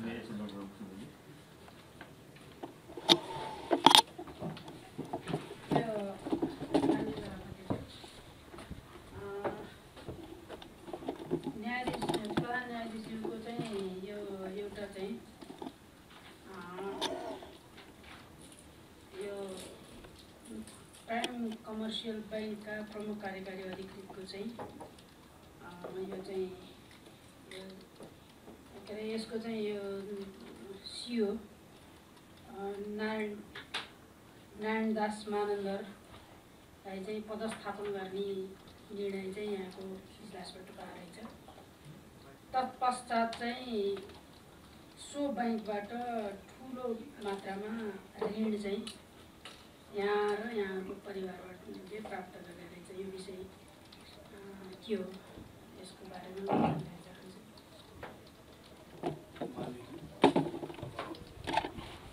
यस्तो त्यो ऋण लिने भनेर मैले के गरेँ मैले तिर्नुपर्छ यो चाहिँ के भने मुद्दा एउटा उसँग हो, व्यक्तिको मुद्दा हो। त्यस्तो हाम्रोमा चाहिँ उसँग जोसँग मैले फैसला गरेँ, मलाई अब त अनुभव नै हुँदैन। मैले अब यति धेरै चाहिँ यत्रो वर्षको सर्वोच्च अदालतमा बसेर उच्च अदालत के अरे कुण्डाको त्यो बेलाको कुण्डा अदालतमा बसेर गरेका यत्रो फैसलाहरू छन्। अब मैले कोस व्यक्तिलाई कताबाट के गरेको छु भनेर मैले सबै अनुभव राखेर अनि मैले व्यवहार गर्ने भन्ने कुरा त्यो सम्भावना पनि छैन। र यो न्यायिक मूल्य र मान्यता विरुद्धको यो क्रिया पनि होइन। मैले आफ्नो घर जग्गा जमिन राखेर ब्याङ्कबाट ऋण लिने हो, त्यो मेरो आफ्नो आवश्यकता परेको बेला मैले दिने हो। त्यो मुद्दासँग यो सरकारै छैन। त्यो नारायण दास श्रेष्ठलाई राष्ट्र ब्याङ्कले एउटा निर्देशिका जारी गरेर मैले अब अनुभवको आधारबाट मैले आफूले गरेको आदेश भन्नाले मेरो माइन्डमा छ अहिले त्यो आयो मान्यज्यूले भनेपछि आयो त्यो एउटा पत्रिकामा नै निक्लिएको थियो। त्यसले गर्दाखेरि मैले यसलाई गौण गरिरहेकै छु। त्यो नारायण दास श्रेष्ठलाई राष्ट्र ब्याङ्कले एउटा निर्देशिका जारी गर्यो। ऊ चाहिँ अब एक्जिक्युटिभ चाहिँ ऊ डाइरेक्टर भइरहेको व्यक्तिहरूलाई त्यो नारायण दासलाई मात्र होइन, त्यो नारायण दासको हकमा मात्र भएको होइन। त्यो धेरै उहाँहरूको चाहिँ धेरैजना आएको छ, सञ्चालक आएको छ, अध्यक्ष आएको छ, त्यस पछाडि नारायण दास यो एक्जिक्युटिभ यो सिओ भन्छ, एक्जिक्युटिभ चिफ अफिसर छ, यो सबै ब्याङ्कको आएको हो। उहाँहरूलाई 81 एज लिमिट गरिदियो राष्ट्र ब्याङ्कले। यो त प्राइभेट कम्पनीहरू हो नि, ब्याङ्कहरू हो नि। यस्तो प्राइभेट कम्पनी ब्याङ्कहरूलाई उहाँहरूले एज लिमिट गरिदियो। यति वर्षभन्दा एकचोटि भन्दा यति वर्षको उमेर पछाडि अब सञ्चालक पनि बन्न नपाउने, इडी पनि बन्न नपाउने, अनि अध्यक्ष पनि बन्न नपाउने भन्ने भयो। त्यो कानुनको अभावमा एउटा निर्देशिका मात्र, निर्णय मात्र गरेर चाहिँ यस्तो क्रियाहरू गर्नु हुँदैन। कानुन बनाएर गर्दा हुन्छ, तर एउटा निर्देशिका निर्णय गरेर अबदेखिबाट यसलाई चाहिँ प्रतिबन्ध अब फलानु चाहिँ 60 वर्षभन्दा 65 वर्षभन्दा केही पनि गर्न पाइँदैन भन्ने गरे हुनाले त्यो कानुनको सिद्धान्त, संविधानको सिद्धान्त, संविधानले उसलाई व्यवसाय गरेर उसले गरिरहेको काम गरिरहेको व्यक्तिलाई कानुनले चाहिँ सुरक्षा गरेको, तर उहाँहरूको निर्देशन र निर्णयले चाहिँ नगरेको कारणले गर्दा त्यो संरक्षण गरेको। यसमा चाहिँ उता देख्छु यसमा चाहिँ अब तपाईँले गरेको आदेशलाई चाहिँ प्रयोग गरेर लाभ लिएको त देख्छु नि। तपाईँले पनि स्वीकार त्यस्तो होइन, मैले यो स्वीकार गरेको होइन, यो अर्थमा नलियो। मैले भनेको आइज नागरिकले यस्तो हुन्छ, नागरिकले चाहिँ अब सबै नागरिकले आफ्नो घर व्यवहार चलाउनुको लागि ऋण त लिनै पर्छ, अरू उपाय नै छैन। त्यो विधिपूर्वक लिएको ऋण हो। त्यस्तो त्यो चाहिँ के भन्छ नारायणजीले चाहिँ मलाई अब व्यक्तिगत चाहिँ ल यसो असुल वर्ग नगर्ने परि दिएको होइन, यो होइन। 6औं प्रश्न है, न्यायपालिका संविधानको अन्तिम व्याख्याता हो भने त्यसको नेतृत्व गर्ने प्रधान न्यायाधीश न्याय प्रशासनलाई प्रभावकारी बनाउने अन्तिम जिम्मेवारी प्राप्त पदाधिकारी हुन्। प्रधान न्यायाधीशले नियुक्ति हुनसाथ संविधान र कानुनको संरक्षण, सम्वर्धन र रक्षाका लागि शपथ लिएको मानिन्छ। तर दुर्भाग्य नै भन्नुपर्छ, नेपालको न्यायिक नेतृत्वमा पदासीन प्रधान न्यायाधीश श्री चोलेन्द्र शमशेर जगराका कार्यहरू एकपछि अर्को विवादास्पद, आपत्तिजनक, पदीय मर्यादा र आचरण विपरीत एवं संविधान र कानुनको विपरीत हुँदै गएका छन्। लोकतन्त्रमा न्यायपालिकालाई संविधानको अन्तिम व्याख्याता र राज्यका अन्य अङ्गहरूमाथि शक्ति सन्तुलन, चेक एन्ड ब्यालेन्स कायम राख्ने महत्त्वपूर्ण निकायका रूपमा लिइन्छ। सक्षम एवं सशक्त न्यायालयको अभावमा सिङ्गो संविधान र त्यसले परिकल्पना गरेका कुनै पनि व्यवस्थाहरू यथार्थतामा कार्यात्मक, फङ्सनल र जीवन्त हुन सम्भव छैन। यसका लागि न्यायालय सम्पूर्ण रूपमा स्वतन्त्र, सक्षम, निष्पक्ष, स्वच्छ, भ्रष्टाचार मुक्त र जिम्मेवार हुन जरुरी हुन्छ। न्याय र शीलता न्यायालयको पहिलो गुण, भर्च्यु हो। त्यसैले न्यायालयलाई न्यायको अन्तिम उपाय, लास्ट रिसोर्स भनिएको हो, जसको प्राप्ति केवल स्वच्छ, सक्षम र स्वतन्त्र न्यायालयबाट मात्र सम्भव छ। संविधानमा अन्तर्निहित प्रस्तुत दर्शनको यथार्थ कार्यान्वयनका लागि न्यायिक नेतृत्व गर्ने प्रधान न्यायाधीशको सक्षमता, इमान्दारिता, संवैधानिक नैतिकता र आचरण सबैभन्दा अहम हुन जान्छ। कुनै पनि बहालवाला प्रधान न्यायाधीशसँग एउटा सफल संविधान र स्वतन्त्र न्यायपालिकाको अपेक्षा गर्ने र गरेका कुनै पनि गुण र विशेषताहरू प्रधान न्यायाधीश राणासँग अब बाँकी नरहेकोले निजलाई पदमा कायम राखिरहन न्यायिक मूल्य र मर्यादाले उपयुक्त देखिँदैन भन्ने आरोप छ। यसमा आफ्नो भनाइ के छ खुलाउनुहोस्।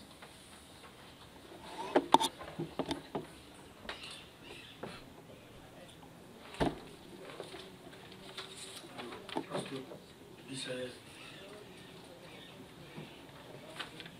यो पूर्णतः सैद्धान्तिक कुराहरू हुन्। यसमा संविधानले नै न्यायपालिकाको नेतृत्व प्रधान न्यायाधीशलाई दिएको छ, न्याय प्रशासनको जिम्मेवार प्रधान न्यायाधीशलाई दिएको छ। चेक एन्ड ब्यालेन्स र लास्ट रिसोर्ट न्यायको अन्तिम निकाय भन्ने कुरो सर्वोच्च अदालत नै हो, न्यायपालिका नै हो। यसमा दुई मत राख्नुपर्ने कुनै छैन। तर यति भन्दा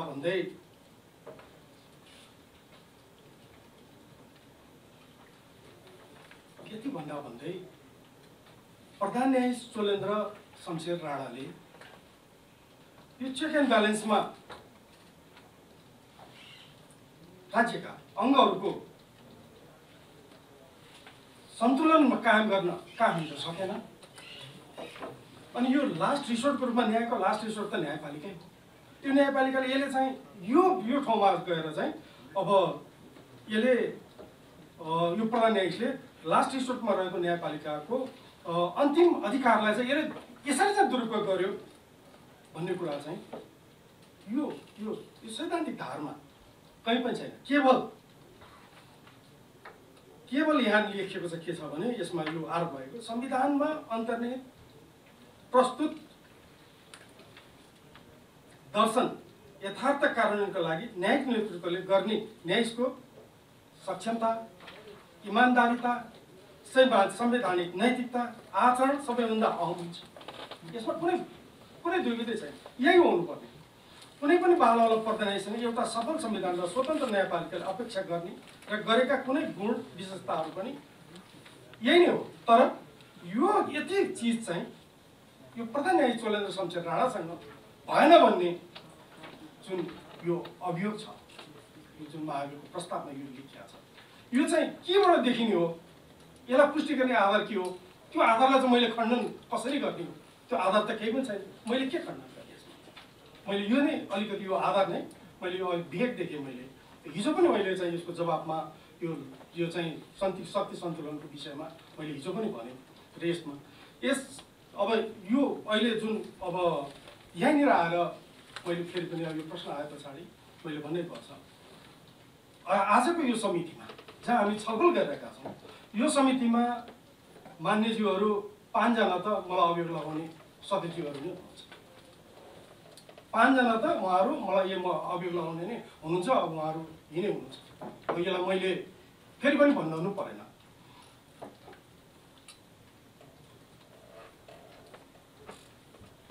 अब मलाई स्पष्ट गरिदिनुहोस् कि मैले यो स्पष्ट हुन चाहन्छु, मैले संविधान र स्वतन्त्र न्यायपालिकाले अपेक्षा गरेको कुन कुरा चाहिँ पुरा गरिन?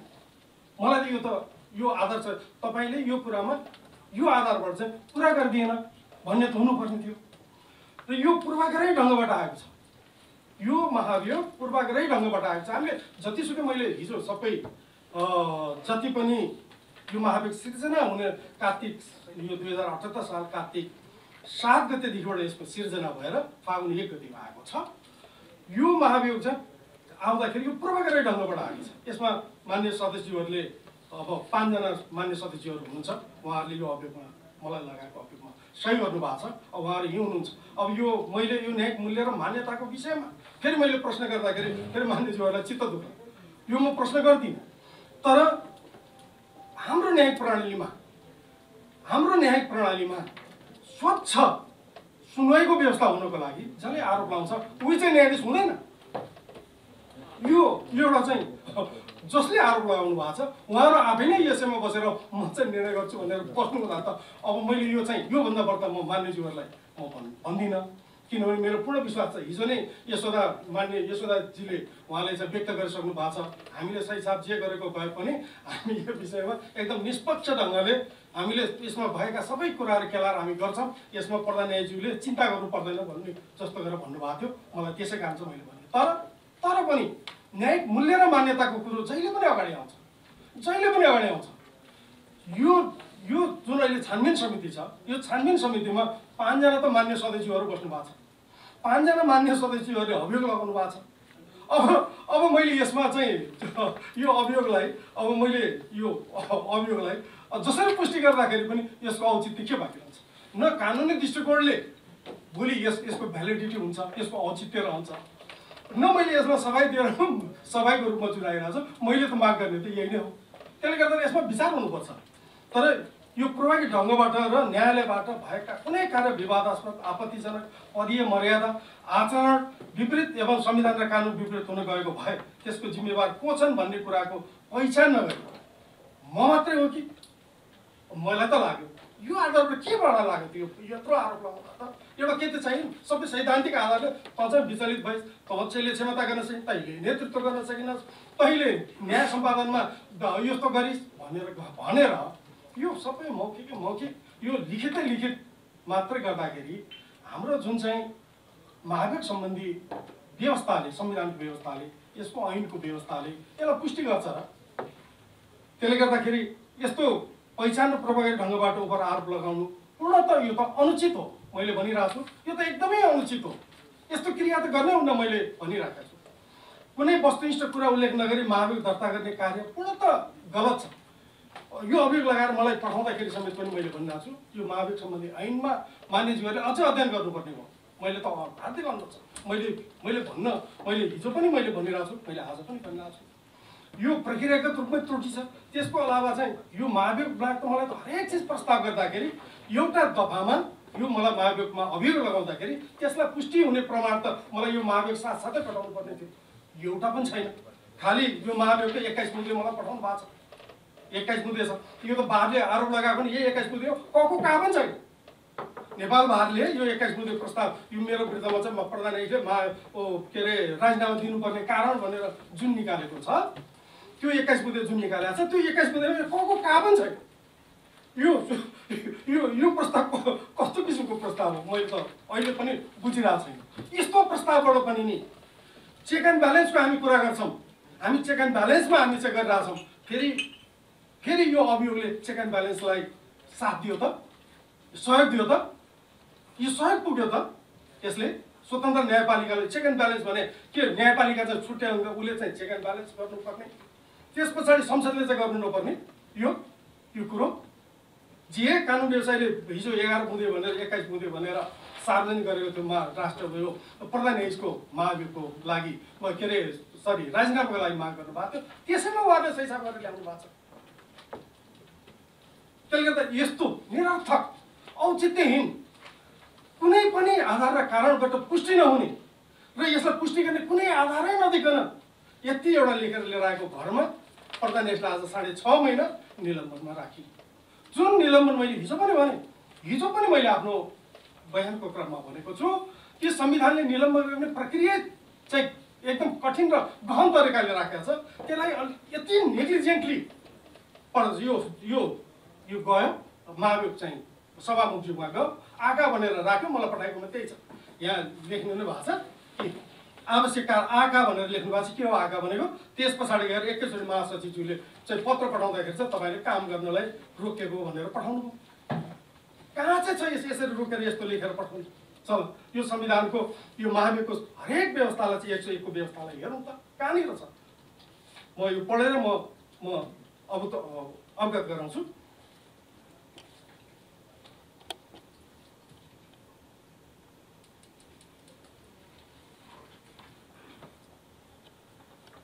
अब यो 1 मा यो महाभियोगमा ल्याउन सक्ने भइहाल्यो। 3 मा हजुर कुनै व्यक्तिको विरुद्धमा महाभियोगको प्रस्ताव पेश गर्ने आधार र कारण विद्यमान भए नभएको छानबिन गरी सिफारिस गर्ने प्रयोजनका लागि प्रतिनिधि सभामा 1 महाभियोग सिफारिस समिति रहनेछ।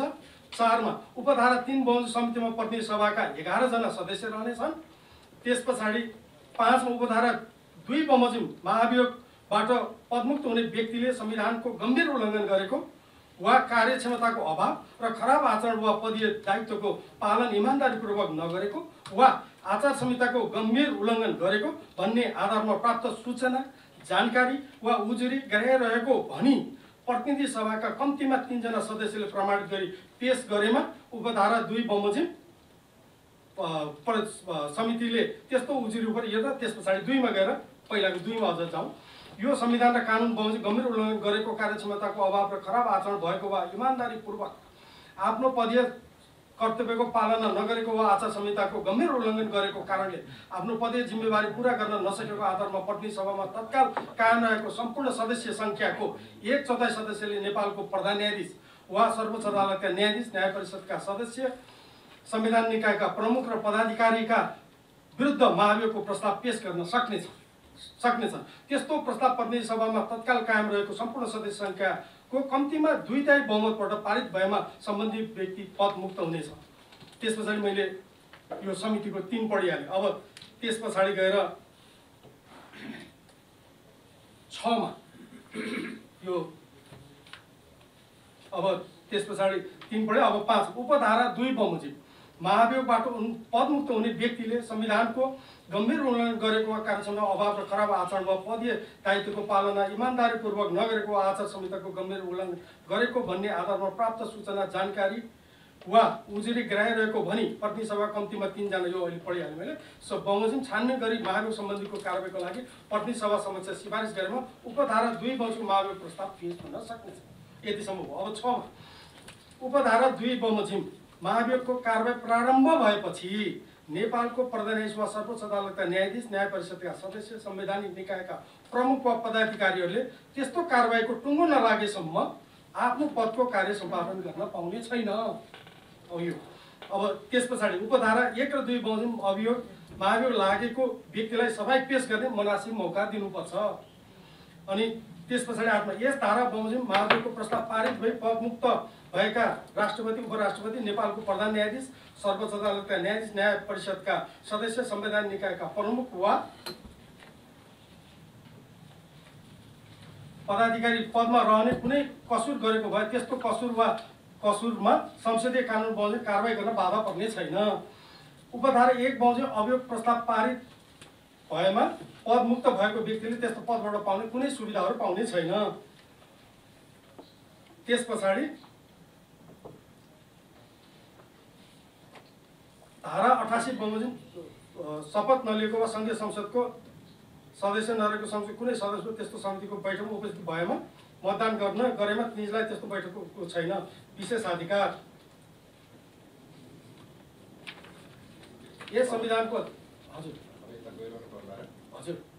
अब त्यो यो उपधारा 6 ले नै यसले बस्या होइन पढिरहनु पर्ला त्यति छैन नि।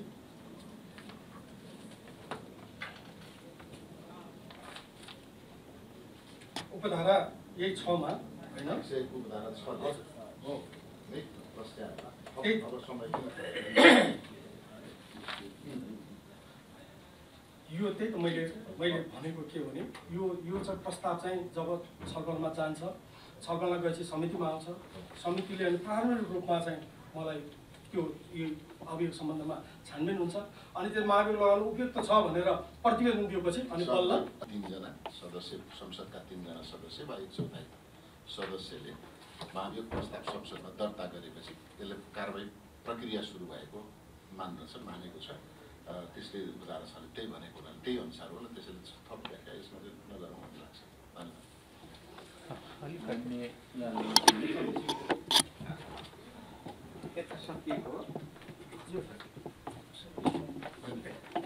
अब प्रश्न उत्तर सकेको छ उत्तर त मैले भनिहालेँ। त्यसकारण यो महाभियोगमा कुनै वस्तुनिष्ठ कुरा उल्लेख नगर्ने आधार र प्रमाण नदिई महाभियोग लगाएको छ। यो महाभियोग दर्ता गर्ने क्रिया नै पूर्णत गलत छ। त्यसकारण यो महाभियोगलाई पुष्टि गर्ने आधार र प्रमाणहरू महाभियोग साथ पेश आएका छैनन् र त्यसले गर्दाखेरिकोमा यो महाभियोगको दर्ता गर्ने कार्यदेखि यसको क्रिया जुन छ यो सम्पूर्ण गैर कानुनी र पूर्ण रूपमा गलत छ। मान्य सभापतिज्यू, अहिले उत्तरको क्रममा एउटा कुरा चाहिँ गम्भीर प्रश्न उब्जेको छ कि बारले जुन बुद्धा अगाडि सार्यो त्यही बुद्धाहरू सही गरेर मान्य सदस्यहरूले महाभियोग प्रस्तावको रूपमा दर्ता गर्नु। यो भनाइले कुन ठाउँमा पुगिन्छ भने बार यसको अगुवा र मान्य सदस्यहरू बारको भारी बोक्नुभयो भन्ने चाहिँ देखियो। बार र सही गर्ने मान्य सदस्यहरू एक पक्ष हुनुभयो। यहाँको भनाइबाट एउटा कुरा यसबारे स्पष्ट हुन चाहन्छु। दोस्रो कुरा उठाउनु हिजै उठाउनु कि सर्वोच्च अदालतका कतिपय न्यायाधीशहरू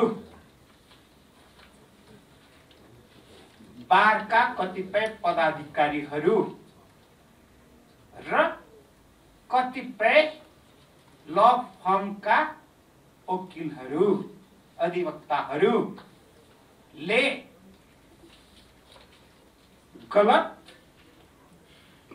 र लाभको निम्ति र अझै भन्ने हो भने संविधान र कानुनले वर्जित गरेका कतिपय कुराको आश र माग गर्नुभएको सन्दर्भमा यहाँले उठाउनु भएको छ। त्यसकारणले अब बार सर्वोच्च अदालतका न्यायाधीश लगायत ती व्यक्तिहरूलाई पनि दण्डित गर्न आवश्यक छ भने आशयबाट यहाँले उठाउनु भएको छ। त्यसकारणले के दण्ड गर्दा तिनीहरूले गलत गरेको कुरा चाहिँ न्यायालयभित्र शुद्धता, बारभित्र शुद्धता र यस्तो गलत कामको पछाडि कोही लाग्ने छैन भन्ने बारेमा यहाँको के भनाइ छ?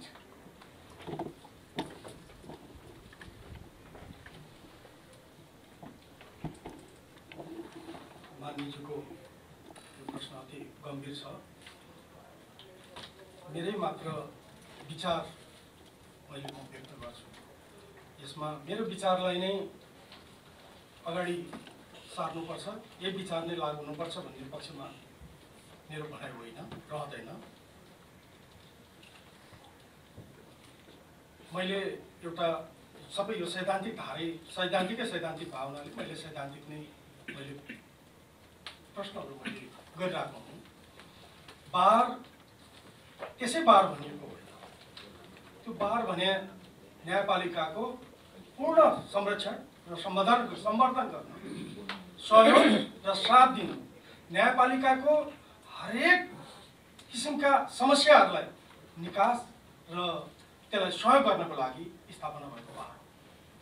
मुद्दाको हरेक पक्षले न्याय पाउनुपर्छ।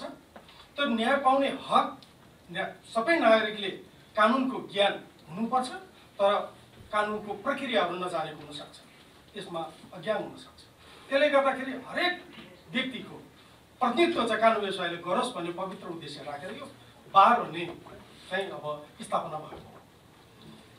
नेपालमा बारको सदस्य त म पनि थिएँ। 18 वर्षसम्म बारको मेम्बरको रूपमा रहेर मैले बारमा चाहिँ बसेर सहयोग गरेको। मैले पटक पटक हिजो पनि मैले भनेको छु, हिजो न्यायपालिकाप्रति हाम्रो सद्भाव सहयोग बाहेक अरू केही पनि हुँदैन थियो। तर आज परिस्थिति बदलिएको छ। त्यो बदलेको परिस्थितिको मैले हिजै चित्रण गरिसकेँ। सबैले सहभागी खोज्दाखेरि सबै कुरो बिग्रिरहेको छ। अब यसमा बारको हकमा पनि हरिकृष्ण कार्कीजीको नेतृत्वमा जुन समिति गठन भएको थियो, उसले बारको हकमा पनि नि त्यत्तिकै प्रश्नहरू औलाएर उहाँले सुझावहरू दिनुभएको छ। त्यो सुझाव कार्यान्वयनमा हामीले पठाएका छौँ, बारलाई दिएका छौँ। तर उहाँहरूले अहिलेसम्म त्यो सुझावमा पल्टाएर हेरेको जस्तो मलाई लाग्दैन। तर त्यो सुझाव समितिमा फेरि बारको महासचिव र सर्वोच्च बारको अध्यक्ष पनि हुनुहुन्थ्यो, सबै बस्नु भएको छ। अहिले मैले भनिहालेँ यो मैले यही यही शब्दमा पनि नि एउटा यो यही अहिलेको 6 नम्बरको मान यो बारको यो हुबहु यसमा मैले भने कको का पनि छैन, यसैमा शब्दमा छ नि यो अब भने कहिले यहाँनिर यो अन्तिममा यही अहिलेको यही जवाब यो उहाँको यो प्रश्न छ नि कुनै बालवाला प्रधान न्यायाधीश एउटा सफल संविधान र स्वतन्त्र न्यायपालिका अपेक्षा गरेको कुनै पनि गुण र विशेषताहरू प्रधान न्यायाधीश राणासँग अब बाँकी नरहेको के हो यो अब बाँकी नरहेको भने कहिले चाहिँ बाँकी नरहेको यस्तो पनि आरोप हुन्छ अब बाँकी नरहेको कहिलेदेखि नरहेको यो बारले चाहिँ 7 गते 8 गते 9 गतेबाट जुन उहाँहरूले 9 गतेबाट मेरो राजीनामा माग्नुभयो 8 गतेबाट अब राजीनामाले के सर्वोच्च बारले चाहिँ निकास दिनुपर्छ भन्यो न्यायाधीशहरूले 9 गते चाहिँ अब यो फेरि मैले अब यो भित्र कुरा हो लिखित दिनुभएको होइन उहाँहरूले हामी सबै न्यायाधीशहरू आएर अब प्रधान न्यायाधीशले चाहिँ निकास दिनुहुन्छ भन्नुभएको थियो अनि राजीनामा दिएर निकास भने के हो भन्दाखेरि मैले सोधेँ उहाँहरूले चाहिँ अब यो राजीनामा दिएर निकास दियो भने अब चाहिँ राम्रो हुन्छ के आधार भने मैले अब हामीले यति 4 बुँदा कि कति बुँदा ल्याउनु भएको थियो मैले भने पत्र पत्रिकामा मेरो विरुद्धमा बारमा या कहीँ पनि मेरो विरुद्धमा प्रश्न उठेको आधारबाट मैले राजीनामा दिनुपर्ने हो भने मान्यज्यू तपाईहरुको विषयमा पनि त्यतिकै प्रश्न उठेको छ म नाम लिन्छु तपाईहरुको उठेको पत्रिकामा उठेको नामहरु लिन्छु तपाईहरुले पनि दिनुहोस् न्यायपालिका आखिरमा सबैको हो नि प्रश्न उठेको व्यक्ति किन बस्ने त मेरो विरुद्धमा प्रश्न उठ्यो तपाईहरु पनि अब चाहिँ प्रश्न उठेको व्यक्तिहरुको म नाम लिन्छु ल न त अब तपाईहरुले पनि राजीनामा दिनुस् म माग तपाईहरुले मेरो माग्नु हो तपाईहरुलाई संविधानले कहीं पनि यो दायित्व र कर्तव्य दिएको थिएन छैन तपाईहरुले मेरो राजीनामा माग्नु हो तपाईहरु त के भन्छ न्यायमूर्ति न्याय गर्नुपर्ने त्यही संविधान र त्यही कानुन हेरेर न्याय गर्नुपर्ने तपाईहरुले यही संविधान र यही कानुनले माग गर्न तपाईको दायित्व र कर्तव्य भित्र नपरेको प्रधान न्यायाधीशको माग चाहिँ राजीनामाको माग चाहिँ तपाईले कहाँबाट गर्नु अनि तपाईले गर्नुहुन्छ भने मैले पनि गर्छु त्यसले गर्दा म तपाईहरुको पनि राजीनामा माग्छु दिउँ न त संयुक्त राजीनामा दिउँ हिँड्नुहोस् तपाईहरु आज राजीनामा ल्याउनुहोस् म माथि सही गर्छु तपाईहरु तल सही गर्नुहोस् या तपाईहरु माथि सही गर्नुहोस् म तल सही गर्छु भनेपछि उहाँहरुको मुख बन्द भएपछि दोस्रो चोटि उहाँहरु मका आउँदा पनि आउनु भएन छलफल पनि गर्नु भएन प्रश्न यही नै कुरो यही नै अब चाहिँ रहेन अब चाहिँ प्रधान न्यायाधीशकै गुणहरु नै रह्यो अब यो 7 गते 8 गते 9 गते बारले भनेपछि कि या न्यायाधीशले भने पछाडि यो प्रधान न्यायाधीशमा गुण नभयो यो सबै क्षमता नभयो यही हो नभए यसभन्दा अगाडि प्रधान न्यायाधीशले के गर्यो त न्यायिक मूल्य र मान्यतामा विचलन आउने काम के गर्यो भ्रष्टाचार के गर्यो भ्रष्टाचार जन्य के क्रिया गर्यो विचलन आउने के क्रिया गर्यो अब यहाँ चाहिँ आएर बिचौलियालाई गर्यो हुँदा त मैले अब म त माथि बसेर प्रधान न्यायाधीशको हैसियतमा म माथि बसेर नि तल बारले सधैँ 2 घण्टा 1 घण्टा पछि गएर आधा घण्टामा उहाँले सीमित गर्नुभयो उहाँको संख्या पनि पहिला 50-60-100 पछि आएर 6-7 जना मात्र हो पछि त बारको अध्यक्षहरूले नै टुल बोकेर बसेर चाहिँ प्रधान न्यायाधीश राजीनामा दिए बिचौलियाको नाइके प्रधान न्यायाधीश भनेर चाहिँ नारा र जुलुस लाएर सर्वोच्च अदालतमा को ढोकामा बस्नुभयो यो त सबै यो त सर्वप्रष्टै छ यो अब यस्तो हुँदाखेरि पनि नि अब यो गुण चाहिँ अब कताबाट चाहिँ यसलाई खोज्ने हो मैले अलिकति बुझिरहेको छैन त्यसले गर्दाखेरि अब एउटा जुन चाहिँ सुझावको कुरो छ म आज प्रधान न्यायाधीशको हिसाबले मैले हिजो पनि मैले व्यक्त गरिसकेँ बाहरमा र न्यायपालिकामा अब माध्यम जेसुकै होला या राजनीतिक होस् या पत्रकारिताले होस् या नागरिक समाजले होस् या कर्मचारीको हिसाबले होस् या न्यायाधीश आफ्नै कारणले होस् या प्रधान न्यायाधीश आफ्नै कारणले होस् या बारको आफ्नै कारणले होस् यसलाई ओभरअल गर्ने बेला यो आइसकेको छ यसलाई संरचना यसलाई पुरै रूपमा परिवर्तन गर्नुपर्ने बेला आइसकेको छ यसमा मेरो पुनः गरिमामय संसदमा म यही अनुरोध गर्छु यसमा चाहिँ यो न्यायिक संरचनालाई मात्र होइन बारलाई समेत यो दुईटालाई राखेर पूर्ण संरचनामा चाहिँ गर्नुपर्ने गरी चाहिँ एउटा मानौँ अब संसदीय ठुलो एउटा उच्च स्तरको संसदीय समिति निर्माण गरेर कारबाही हुनुपर्ने चाहिँ अवस्था आइसकेको छ। मान्य कृष्ण भक्त पोखरेल मान्य सभापति यो मुद्दा धेरै महत्त्वपूर्ण छ र लोकतन्त्रको ब्युटीको रूपमा मुख्य दुईटा कुरा नै हेरिन्छ। एउटा सेपरेसन अफ पावर, अर्को यो check and balance. Separation of पावरले तिनवटा निकायलाई अलग अलग अधिकार दिन्छ। चेक एन्ड ब्यालेन्सले चाहिँ केही चिजमा चाहिँ फेरि सन्तुलनको कुरा आशा गर्दछ। विशेष गरी न्याय अदालतबाट, विधायन कानुन निर्माण संसदबाट र एजुकेसन कार्यपालिकाबाट हुन्छ। तर हामीसँग दुईटा न्यायिक काम हामी गर्छौँ संसदले। एउटा इम्पिचमेन्ट, यही इम्पिचमेन्टको कुरा, अर्को विशेषाधिकार उल्लङ्घनमा हामी सजाय नै गर्छौँ। संसदले सजाय त गर्नु होइन नि, तर हामी गर्छौँ। दुईटा चिज चाहिँ हामी न्यायिक काम गर्छौँ। अहिले यो एउटा न्यायिक कामकै रूपमा यहाँले बुझिरहनु भएकै छ। अब अर्को जस्तो कि तपाईँहरूले चेक एन्ड ब्यालेन्स गर्दा कहिलेकाहीँ कतिसम्म बहकिनु भएको छ भन्ने कुराको एउटा मात्रै दृष्टान्त यहाँलाई दिन्छु। यहाँले त्यो बेला आफ्नो फरक मत पनि राख्नु भएको छैन। त्यसको तर्क के रहेछ कि सरकार गठन जस्तो विषय विश्वभरि तपाईँ जहाँ दुनियाँमा जहाँ हेर्नुभयो भने बजेट, सरकार गठन जस्ता विषयमा आफ्ना एमपीजहरूलाई जहाँ व्हिपको प्रबन्धै छैन त भएन। राजनीतिक दलमा यति प्रष्टसँग 4वटा विषयमा चाहिँ व्हिप लाग्न सक्छ है भन्ने कुरा चाहिँ प्रष्ट देखा छ। तर यसरी तपाईँको जो माग पनि छैन, केही पनि छैन।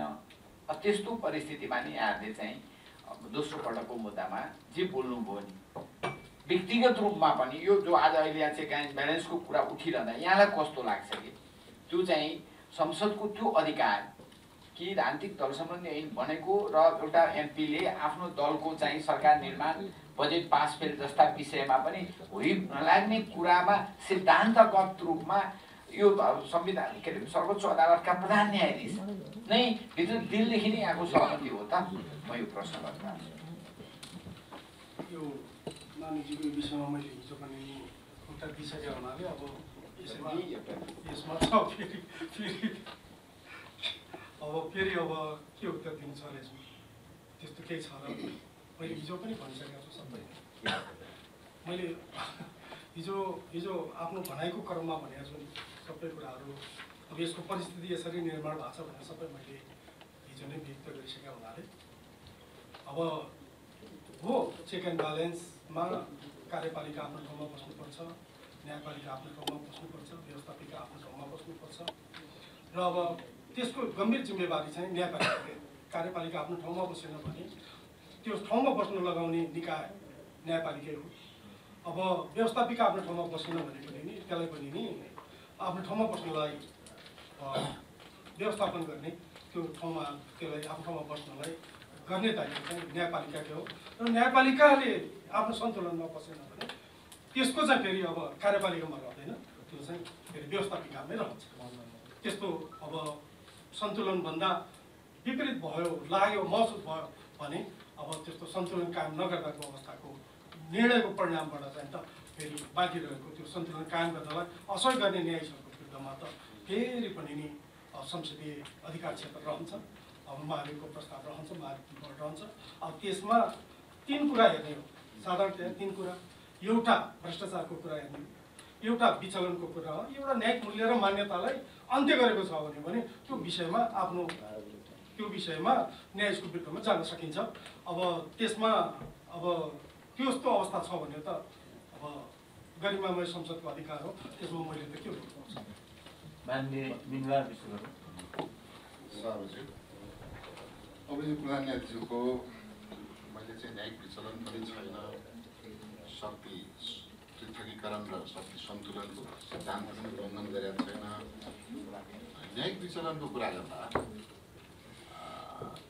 ऋषि कर्तेल भन्ने एक राजनीतिज्ञले, राजनीतिक पार्टीका नेताले नेपाल कम्युनिस्ट पार्टी नेकपा मेरो पार्टीको नामसँग दोहोरिएर बाजिन जुझ्न गएको हुनाले मेरो पार्टीको नाम चाहिँ कायम गरिदिनुहोस् भनेर रिट निवेदन हाल्नुहुन्छ।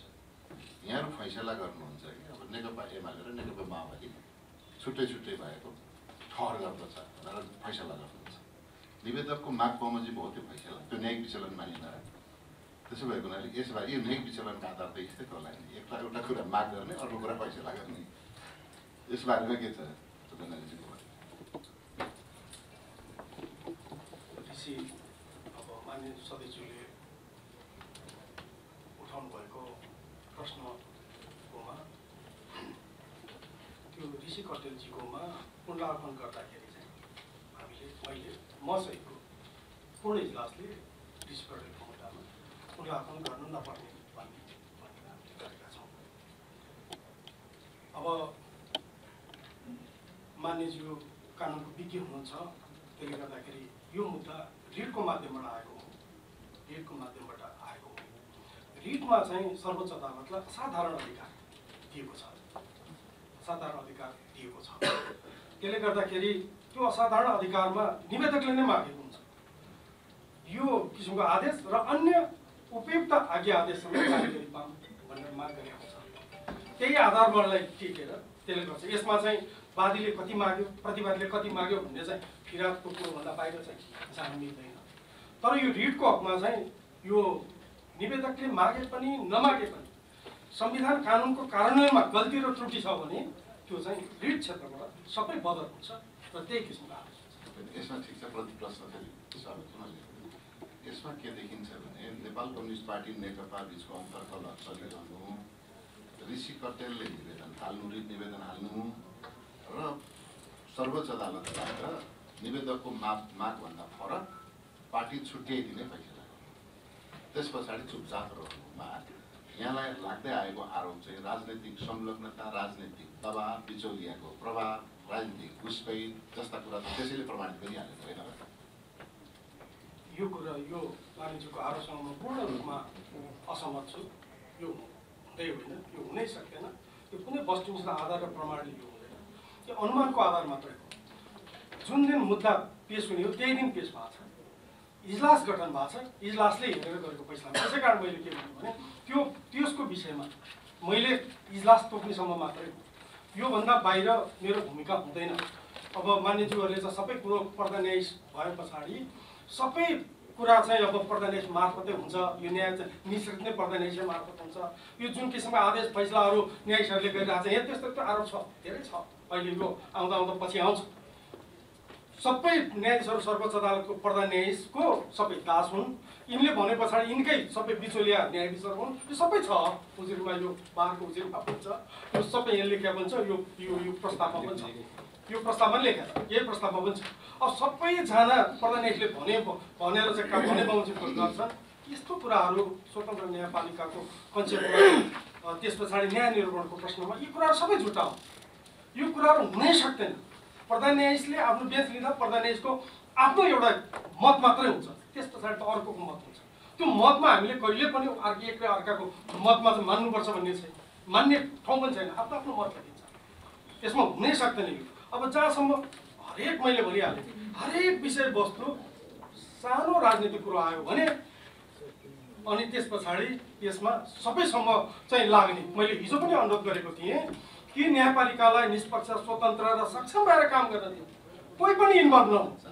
तर यस्तो पोलिटिकल मुद्दा पऱ्यो पछाडि, राजनीतिक मुद्दा पऱ्यो पछाडि सबै सहभागी हुने, बार पनि सहभागी हुने, पत्रकार पनि सहभागी हुने, नागरिक समाज सहभागी हुने, पूर्व न्यायाधीश सहभागी हुने, पूर्व प्रधान न्यायाधीश सहभागी हुने, पार्टी सहभागी हुने, सबै सहभागी भएर आफ्नो आफ्नो विचार राखेर चाहिँ अनि त्यस पछाडि न्यायपालिकालाई ध्वस्त गर्ने काम चाहिँ हुन्छ भने यसको जिम्मेवारी प्रधान न्यायाधीशले मात्र लिएर पुग्छ र कसरी हुन सक्छ यो? त्यसकारण यस्तो चिजहरूमा हामी जानै हुँदैन। अदालतले जुन देख्यो त्यही किसिमको फैसला भयो। दुईटा पार्टी थियो, एउटै पार्टी रह्यो। अब फेरि त्यो प्रक्रिया मिलेन, त्यो प्रक्रियाबाट चाहिँ प्रक्रियामा जाऊ है भनेर भनिदिएको छ। त्यसमा चाहिँ के आयो? त्योभन्दा के पनि छैन। त्यसमा कुनै पनि किसिमको त्रुटि र यसमा कुनै किसिमको अब के भन्छ अब यो संलग्नता यो चिज चाहिँ त्यसमा नि अझै डिबेटै गरौँ। यसमा त नाम बाजिन गएकोमा तपाईँले पहिल्यै दर्ता भएको अर्को नामसँग बाजिन गएकोले अर्को नाम वैकल्पिक नाम राखेर आउनु भनेर नै परम्परागत त्यो सर्वमान्य सिद्धान्त त त्यो हो नि त। अर्को नाम राखी आउनु भनेर फैसला गर्ने हो नि त। सङ्घ संस्थामा पनि त्यही हुन्छ। हामीले चाहिँ त्यहाँ सङ्घ संस्था दर्ता गर्न गयो भने कुनै सङ्घ संस्थासँग, विद्यमान सङ्घ संस्थासँग नाम बाजिन गयो भने अर्को नाम रोज्ने अप्सन दिइन्छ। तर तेरो पुरानै चाहिँ 10 वर्ष, 5 वर्ष, 2 वर्ष अगाडिको नाम राखेर छुट्याइदिएर आउनु भनेर निर्वाचन आयोगमा नेपाल कम्युनिस्ट पार्टी नेकपा नामको पार्टी दर्ता छ।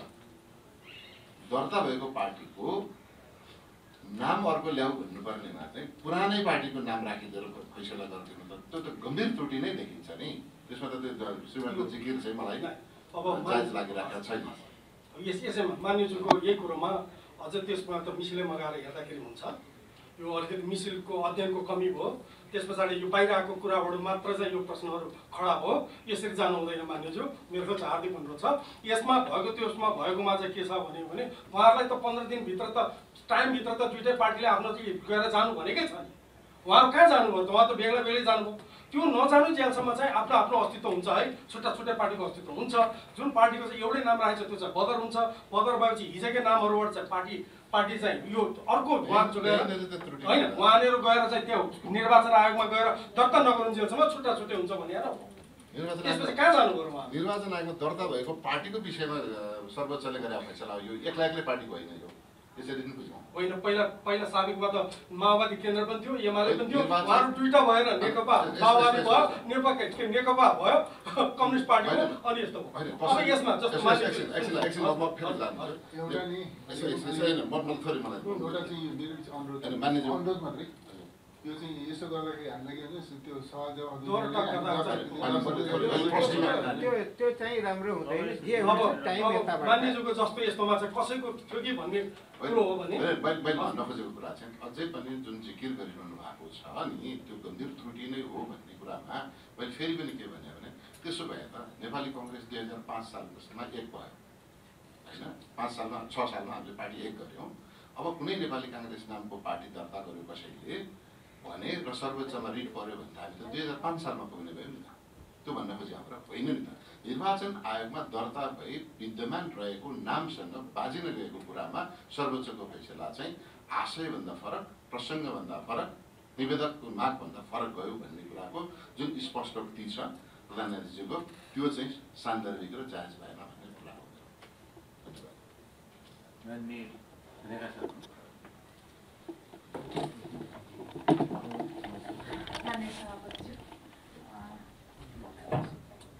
यसमा जुन हामी 6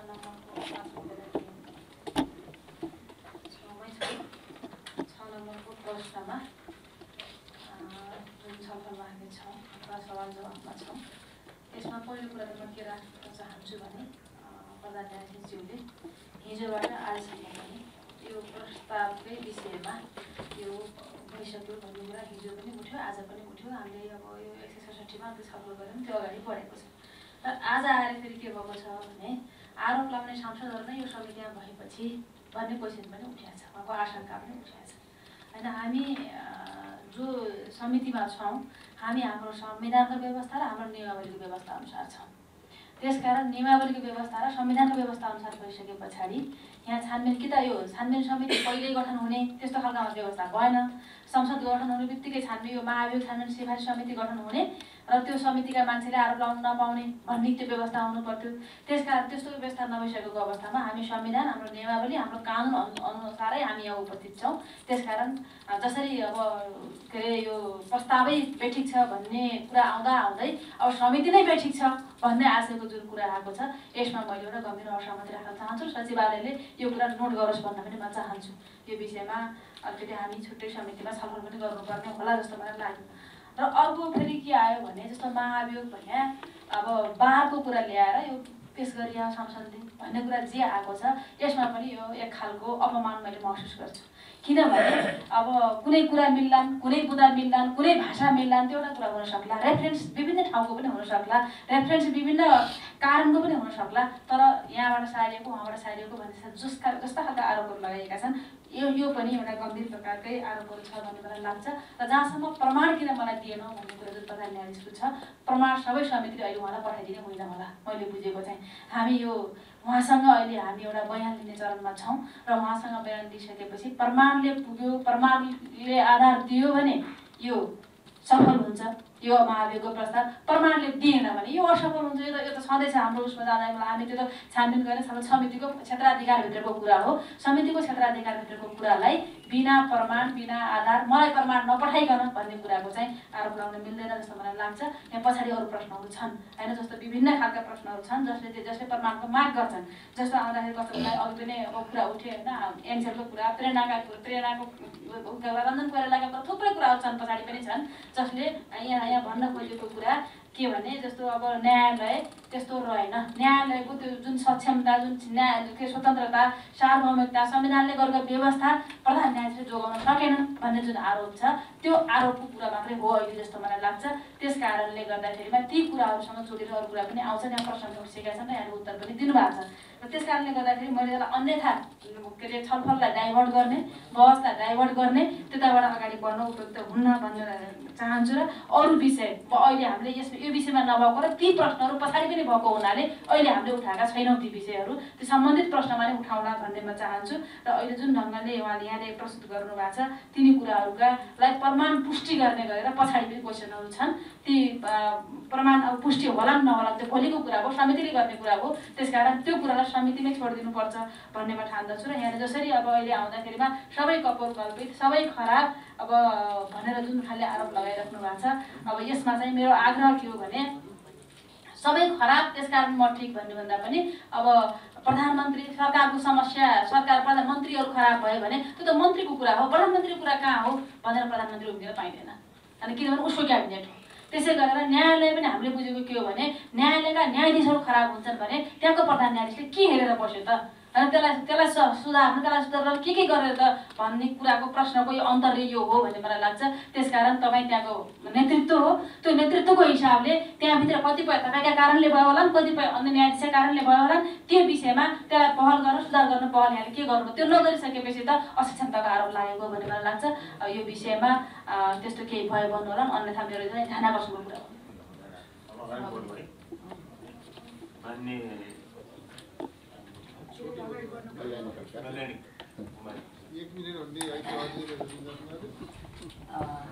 सभापतिज्यू, यो 1 मिनट कति बेला लाग्यो हुन्छ भने हामीले क्वेसन सोधेको उत्तर के हो भने मात्रै हुन्छ। र यो त सिङ्गो संसदलाई, सिङ्गो चाहिँ समितिलाई तपाईँहरूले ल्याएको चाहिँ प्रश्न यस कारण ठिक छैन। हिजो हामी 4 नम्बरसम्म 5 नम्बरसम्म 4 नम्बरसम्म आउँदा प्रश्न उत्तर गरिरहेका थियौँ। आज 5 नम्बर प्रवेश गर्यो, यो भेग छ, यो प्रश्नको औचित्य छैन भनेर सुरु भइसकेपछि 1 मिनटमा प्रश्न सकिँदैन, यसकारण यो लम्बिएको हो। त्यसैले मैले के भन्न चाहेको यहाँ भने 5 नम्बरको क्वेसन आउँदाखेरि यसको कुनै औचित्य छैन, मैले कुरा बुझेको छैन, यसको चाहिँ उत्तर दिनु पनि कुनै अर्थ छैन, यो चाहिँ अब यो क्वेसनको चाहिँ कुनै अर्थ छैन भनेको अवस्थामा हामीलाई, मैले यहाँ हेरिरहेको छु, हामी 11:30 अझ 11:15 नै हामी बैठक सुरु गऱ्यौँ। 5 नम्बर भर्खरै सकेको छ। त यो औचित्य अर्थ व्यर्थ नभएको क्वेसनमा कसरी यहाँले उत्तर दिनु पर्यो र कति मानिसहरूले चाहिँ यसमा प्रश्न गर्नु, यदि अर्थ नबर्थ थियो भने यसलाई टुङ्गाउन सकिन्थ्यो। यसरी अब 6 नम्बर पनि आएर यो कुनै औचित्य छैन भन्ने खालको कुरा भएको छ। यसो गर्दाखेरि के हुन्छ भने अब रेखा मानिसले भनेको कुरा मेरो समर्थन छ, मैले दोहोऱ्याइनँ, नदोहोऱ्याउँ, यो आइसकेको छ। यसर्थ मेरो कुरा के हो भने अब यो क्वेसनको अर्थै छैन, यो बुझिँदैन, यसको केही पनि छैन हो भने हामीले फेरि यो 6 नम्बरमा गएर छलफल गर्ने नगर्ने भन्ने जस्तो प्रश्न खडा गर्नुभएको छ यहाँ। एउटा त्यो। र अर्को कुरा के हो भने हामीलाई यहाँले संविधान पढाउनु भयो, कानुन पढाउन थाल्नुभयो, त्यसपछि नियमावलीहरू पढाउन थाल्नुभयो, सर्वोच्च बारको बार भनेको यो हो भनेर परिभाषा दिन थाल्नुभयो, त्यसपछि न्यायालय भने यस्तो हो भनेर पढाउन थाल्नुभयो। त्यस कारणले गर्दाखेरि यो 1 मिनटमा क्वेसन गर्ने, 2 मिनटमा उत्तर दिने भन्ने खालको प्रवृत्ति यहाँ सिर्जना भएन। यो पहिला चाहिँ यो ठेगान गर्नु कि अब हामी क्वेसन ठिक छ कि छैन, हामी वैधानिक हो कि होइन भनेर बहस गर्ने हो, या चाहिँ हामी क्वेसनमा प्रवेश गरेर उत्तर दिने हो, एउटा त्यो प्रश्न। अर्को कुरा के हो भने अब यो महाभियोगको प्रस्ताव ल्याउनुको अर्थै छैन भन्ने कुरातिर अर्थ थियो भनेर हामीले चाहिँ बहस गर्ने हो कि अब चाहिँ यहाँ आइपुग्दाखेरि अब एक क्वेसनको उत्तर दिने कुरा होला। अब दोस्रो कुरा मैले के भने नि के प्रमाण छ र प्रमाण के छ र 4 महिनासम्म यो इतिहासमा नभएको कुरा, 4 महिनासम्म न्यायालय अवरुद्ध हुनु भनेको त्योभन्दा ठुलो प्रमाण के चाहिन्छ? राज्यमा थुप्रै मान्छेहरू, मलाई लाग्छ यो चाहिँ कति मान्छेहरूको चाहिँ त्यो सजायको म्याद सकिन्छ, अनि त्यो फैसला नभएको कारणले गर्दाखेरि उसले चाहिँ 2 वर्ष 4 वर्ष चाहिँ बस्नुपर्ने अवस्था अहिले पनि न्यायालयमा छ। यी कुराहरू सुधार्नु भएको भए अथवा चाहिँ यो सुध्रेर आएको भए अथवा चाहिँ 4-4 महिना जुन चलेन, योभन्दा अगाडि पनि त राजनीतिक पार्टीहरू थिए, न्यायालय थियो, वकिलहरू थिए, संस्था थियो, उहाँहरू आफै 15-16 वर्ष चाहिँ उसमा बाहिरमा बस्नुभएको भनेर भन्नुभएको छ। अनि अहिले आएर 4-4 महिना चल्न नसक्नु पछाडि अरू कुनै न्यायाधीश, वकिल अथवा हामी मान्नेहरू गएर त्यो अवरोध गरे त होइन, 4-4 महिना नचल्ने परिस्थिति बनाए त होइन। यो स्थिति आइसकेपछि राज्यमा न्यायालयले जुन दिनुपर्ने न्याय हो त्यो न्याय सम्पादन गर्न जुन खालको अवरोध आयो त्यो बेलामा यी खालका प्रश्न उठ्छन् कि उठ्दैन।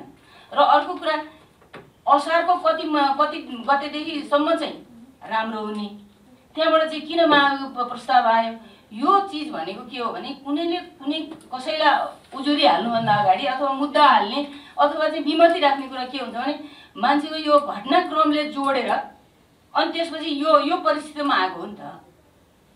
अब त्यहाँ 4 महिना बन्द हुनको अगाडि पनि थुप्रै घटनाक्रमहरू भयो होलान्, त्यसपछि अनि यो महाभियोगको प्रस्ताव आउने, 4 महिनासम्म नचल्ने यस्ता कुराहरू भएका होलान् भन्ने मलाई लाग्छ। त्यसो भएको हुनाले यहाँले जसरी पढाउनु भएको छ अनि त्यही कुरा हो, हामीले वास्तवमा होइन रहेछ क्यारे भनेर उठेर हिँड्ने खालको परिस्थिति हिसाबले जुन खालको यहाँ भाषण भइराखेको छ यो मलाई त्यस्तो उपयुक्त लागेको छैन। अनि हामीले अहिले यहाँ बसिरहँदाखेरि यो कामै नलाग्ने चिज पो गरिरहेछ क्यारे भनेर त्यो अपमान हिसाबले जुन खालको कुरा भएको छ पढ्नु पर्यो।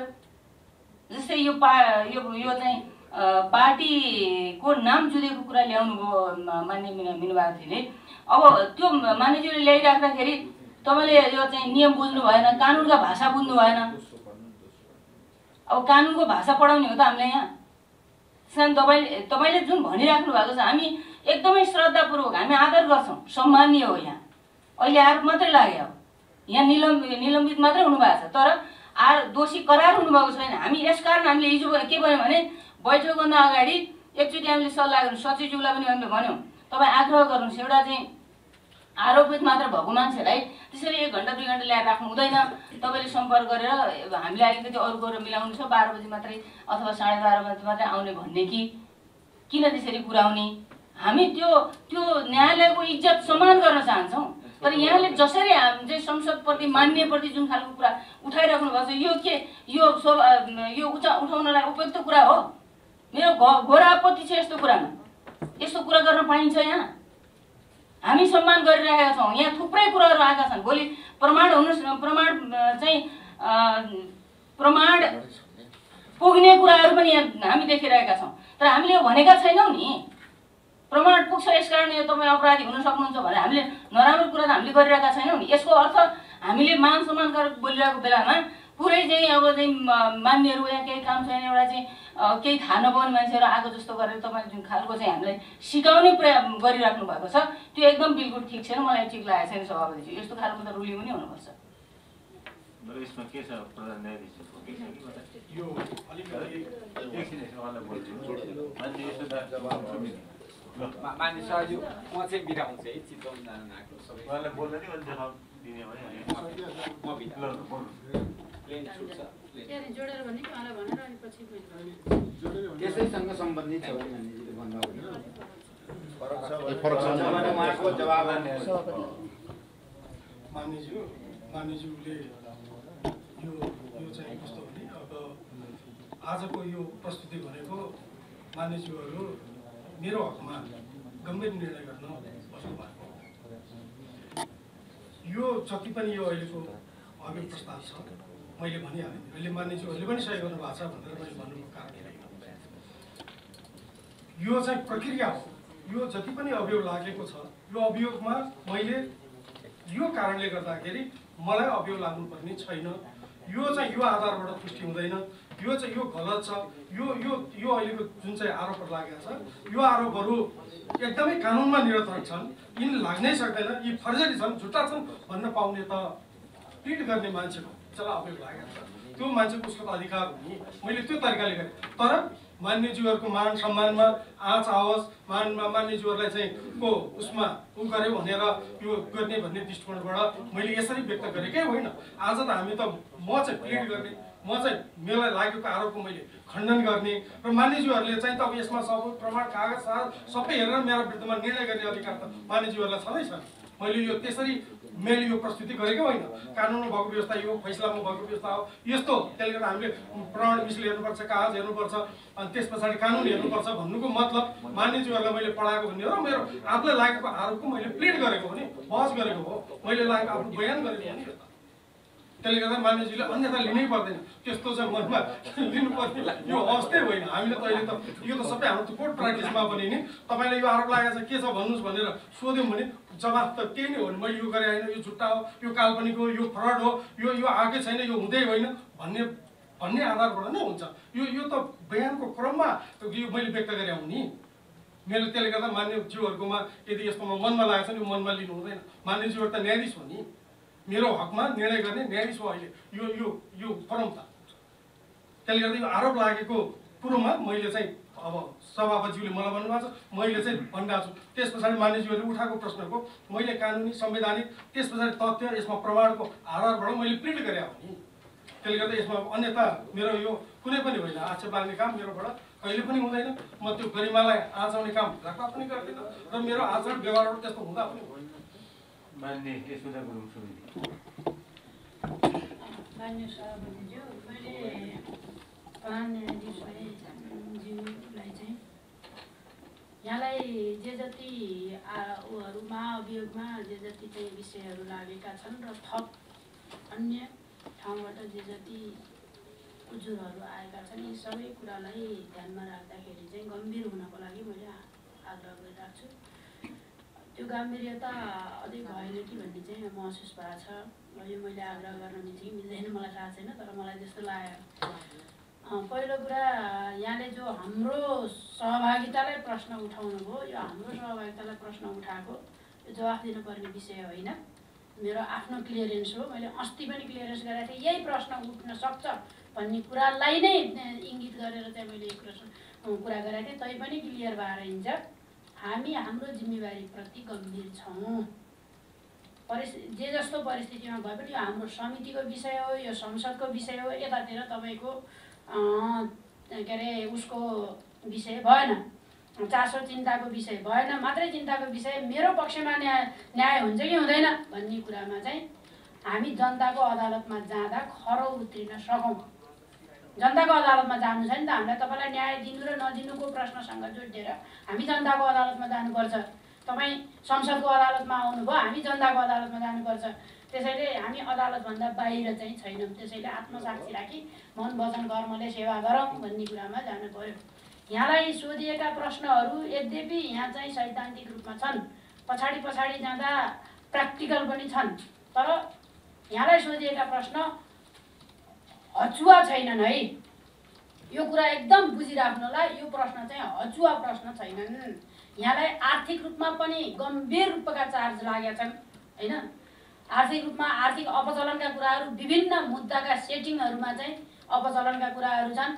अनि त्यस्तै गरेर चाहिँ कतिपय चाहिँ अब के अरे उसका घुस खाएका कुराहरूमा यहाँको संलग्नताको फोन संवादका कुराहरू समेत पनि छन्। के अरे अदालतभित्रकै भवन निर्माणको प्रश्नमा चाहिँ यहाँको संलग्नता, यहाँको चाहिँ के अरे चलखेलको कुरा चाहिँ अब यहाँ छन्। त्यसैले विषय गम्भीर छन्। त्यसैले गम्भीरतापूर्वक यिनी विषयहरूलाई आफ्नो कुरा राख्नुहोस्। हाम्रो कुरा हाम्रो समितिमा हामी गरौँला, संसदमा गर्नुपर्नेमा हामी गरौँला, जनताका अदालतमा गएर दिनुपर्ने कुरा हामी दिउँला हाम्रो कुरा। तर यहाँको कुरा चाहिँ यहाँ चाहिँ राख्नुहोस्, यहाँले नै राख्नुहोस्। यहाँको समय हो यो, हाम्रो समय बाँकी नै छ। हामी कहाँ के प्रमाणहरू खोज्नु पर्यो, लास्टमा हजुरलाई चाहिँ के अरे आफ्नो सफाइ पेश गर्ने समय पनि दिए, प्रमाण सहित चाहिँ प्रस्तुत गर्दाखेरि सफाइ पेश गर्ने समय पनि दिएर चाहिँ काम गरौँला। तर के हो भने अहिले चाहिँ यहाँको कुरा राख्नुहोस् भन्ने कुरा चाहिँ मैले अनुरोध गर्न चाहेँ। विषय गम्भीर छन्, चान्चुने छैनन्। प्रश्न पछाडि पनि सोधौँला, अहिले उठिराखेकै छन्। के अरे मान्यज्यूले चाहिँ उठाइसक्नु भएको छ होइन। त्यस्तै गरेर चाहिँ के अरे सम्पत्ति सम्बन्धी अदालतकै अब भवन निर्माणसँग प्रश्न जोडिएर चाहिँ उठेका विषयहरू पनि छन्। त्यस्तै गरेर चाहिँ मुद्दा फैसलाका विषय मैले हिजो सन्दर्भ जोडेका थिएँ। एउटा छठ पोखरीको कुरा छ, यता चाहिँ उसको कुरा छ के अरे पेट्रोल पम्प आयल निगमका कर्मी उसको सवालसँग कुरा छ। त्यस्तै गरेर चाहिँ इच्छाराज तामाङको मुद्दाको कुरा छ। थुप्रै छन् मुद्दाहरू। जवाफ दिनुपर्ने छ तपाईँले। यिनी सबै विषयहरूमा क्लियर हुने गरेर यी आदि कुराहरूले चाहिँ अदालत व्यथित भएको छ, अदालतले चाहिँ न्यायिक सुशासन कायम गर्न सकेका छैन। न्यायिक सुशासन कायम गर्ने जिम्मेवारी त तपाईँकै हो नि। यो बाटोबाट गम्भीर भएर चाहिँ आओस् विषयहरू भन्ने चाहिँ चाहन्छु।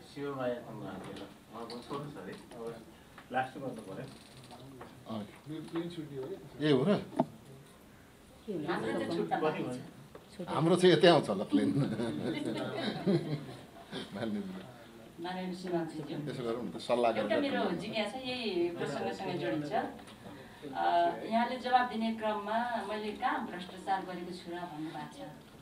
तर यो पूर्व बारका पूर्व अध्यक्ष शम्भु थापाको एउटा उहाँको अभिव्यक्ति जुन इम्बोस्ड नम्बर प्लेटसँग जोडिन्छ, त्यो सन्दर्भमा उहाँले आफ्नो अभिव्यक्तिमा के भन्नुभएको छ भने यसलाई फैसला गरिरहँदा, निर्णयलाई सदर गरिरहँदाखेरि पैसाको लेनदेन गरेर घुस खाएर चाहिँ सदर गरियो भन्ने उहाँको अभिव्यक्तिमा यहाँको भनाइ के छ? हजुर, यो छुट्टै छ। होइन, मैले भ्रष्टाचार गरेको छुइनँ भन्दा जोडिएको मान्य सदस्यहरू, हामी चाहिँ यो बयान दिने क्रममा छलफलको क्रममा छौँ। प्रधान न्यायाधीशले कुरा के भयो भन्दाखेरि कुरा छलफलमै बयान दिने क्रममा अनि आक्षेप लगाउने, कसैले आक्षेप लगाउने, विभिन्न कुरा बाहिर कुरा गर्दाखेरि अलिक विवाद हुने जस्तो कुराहरू, सन्तुष्टि नहुने कुराहरू, हामीले त तथ्यगत कुरा पत्ता लगाउने हो। अहिले चाहिँ कसरी म त निर्दोष छु भनेर सफाइ लिने हो नि, सफाइ हुने कुरामा हजुरले बोल्ने हो र प्रश्नभित्र कमसेकम केन्द्रित भएर हजुरले जवाब दिनु होला भनेर अनुरोध गर्न चाहन्छु। र अरू हामी बैठक अन्तमा आइसकेका छौँ मान्य सदस्यहरू। अब म प्रधान न्यायाधीश श्री शैलेन्द्र शमशेर जबरालाई बैठकमा भाग लिनु भएकोमा धन्यवाद दिँदै बिराई गर्दछु। अनि साथै छलफलमा भाग लिने सबै मान्य सदस्यहरूलाई हार्दिक धन्यवाद दिन्छु। अनि समितिको अर्को बैठक 19 गते आइतबार 11 बजे बस्ने गरी आजको बैठक स्थगित गर्दछु। हाम्रो प्रधान न्यायाधीशलाई पनि 19 गतेको 11 बजे उपस्थित भइदिनु। तारिख दिए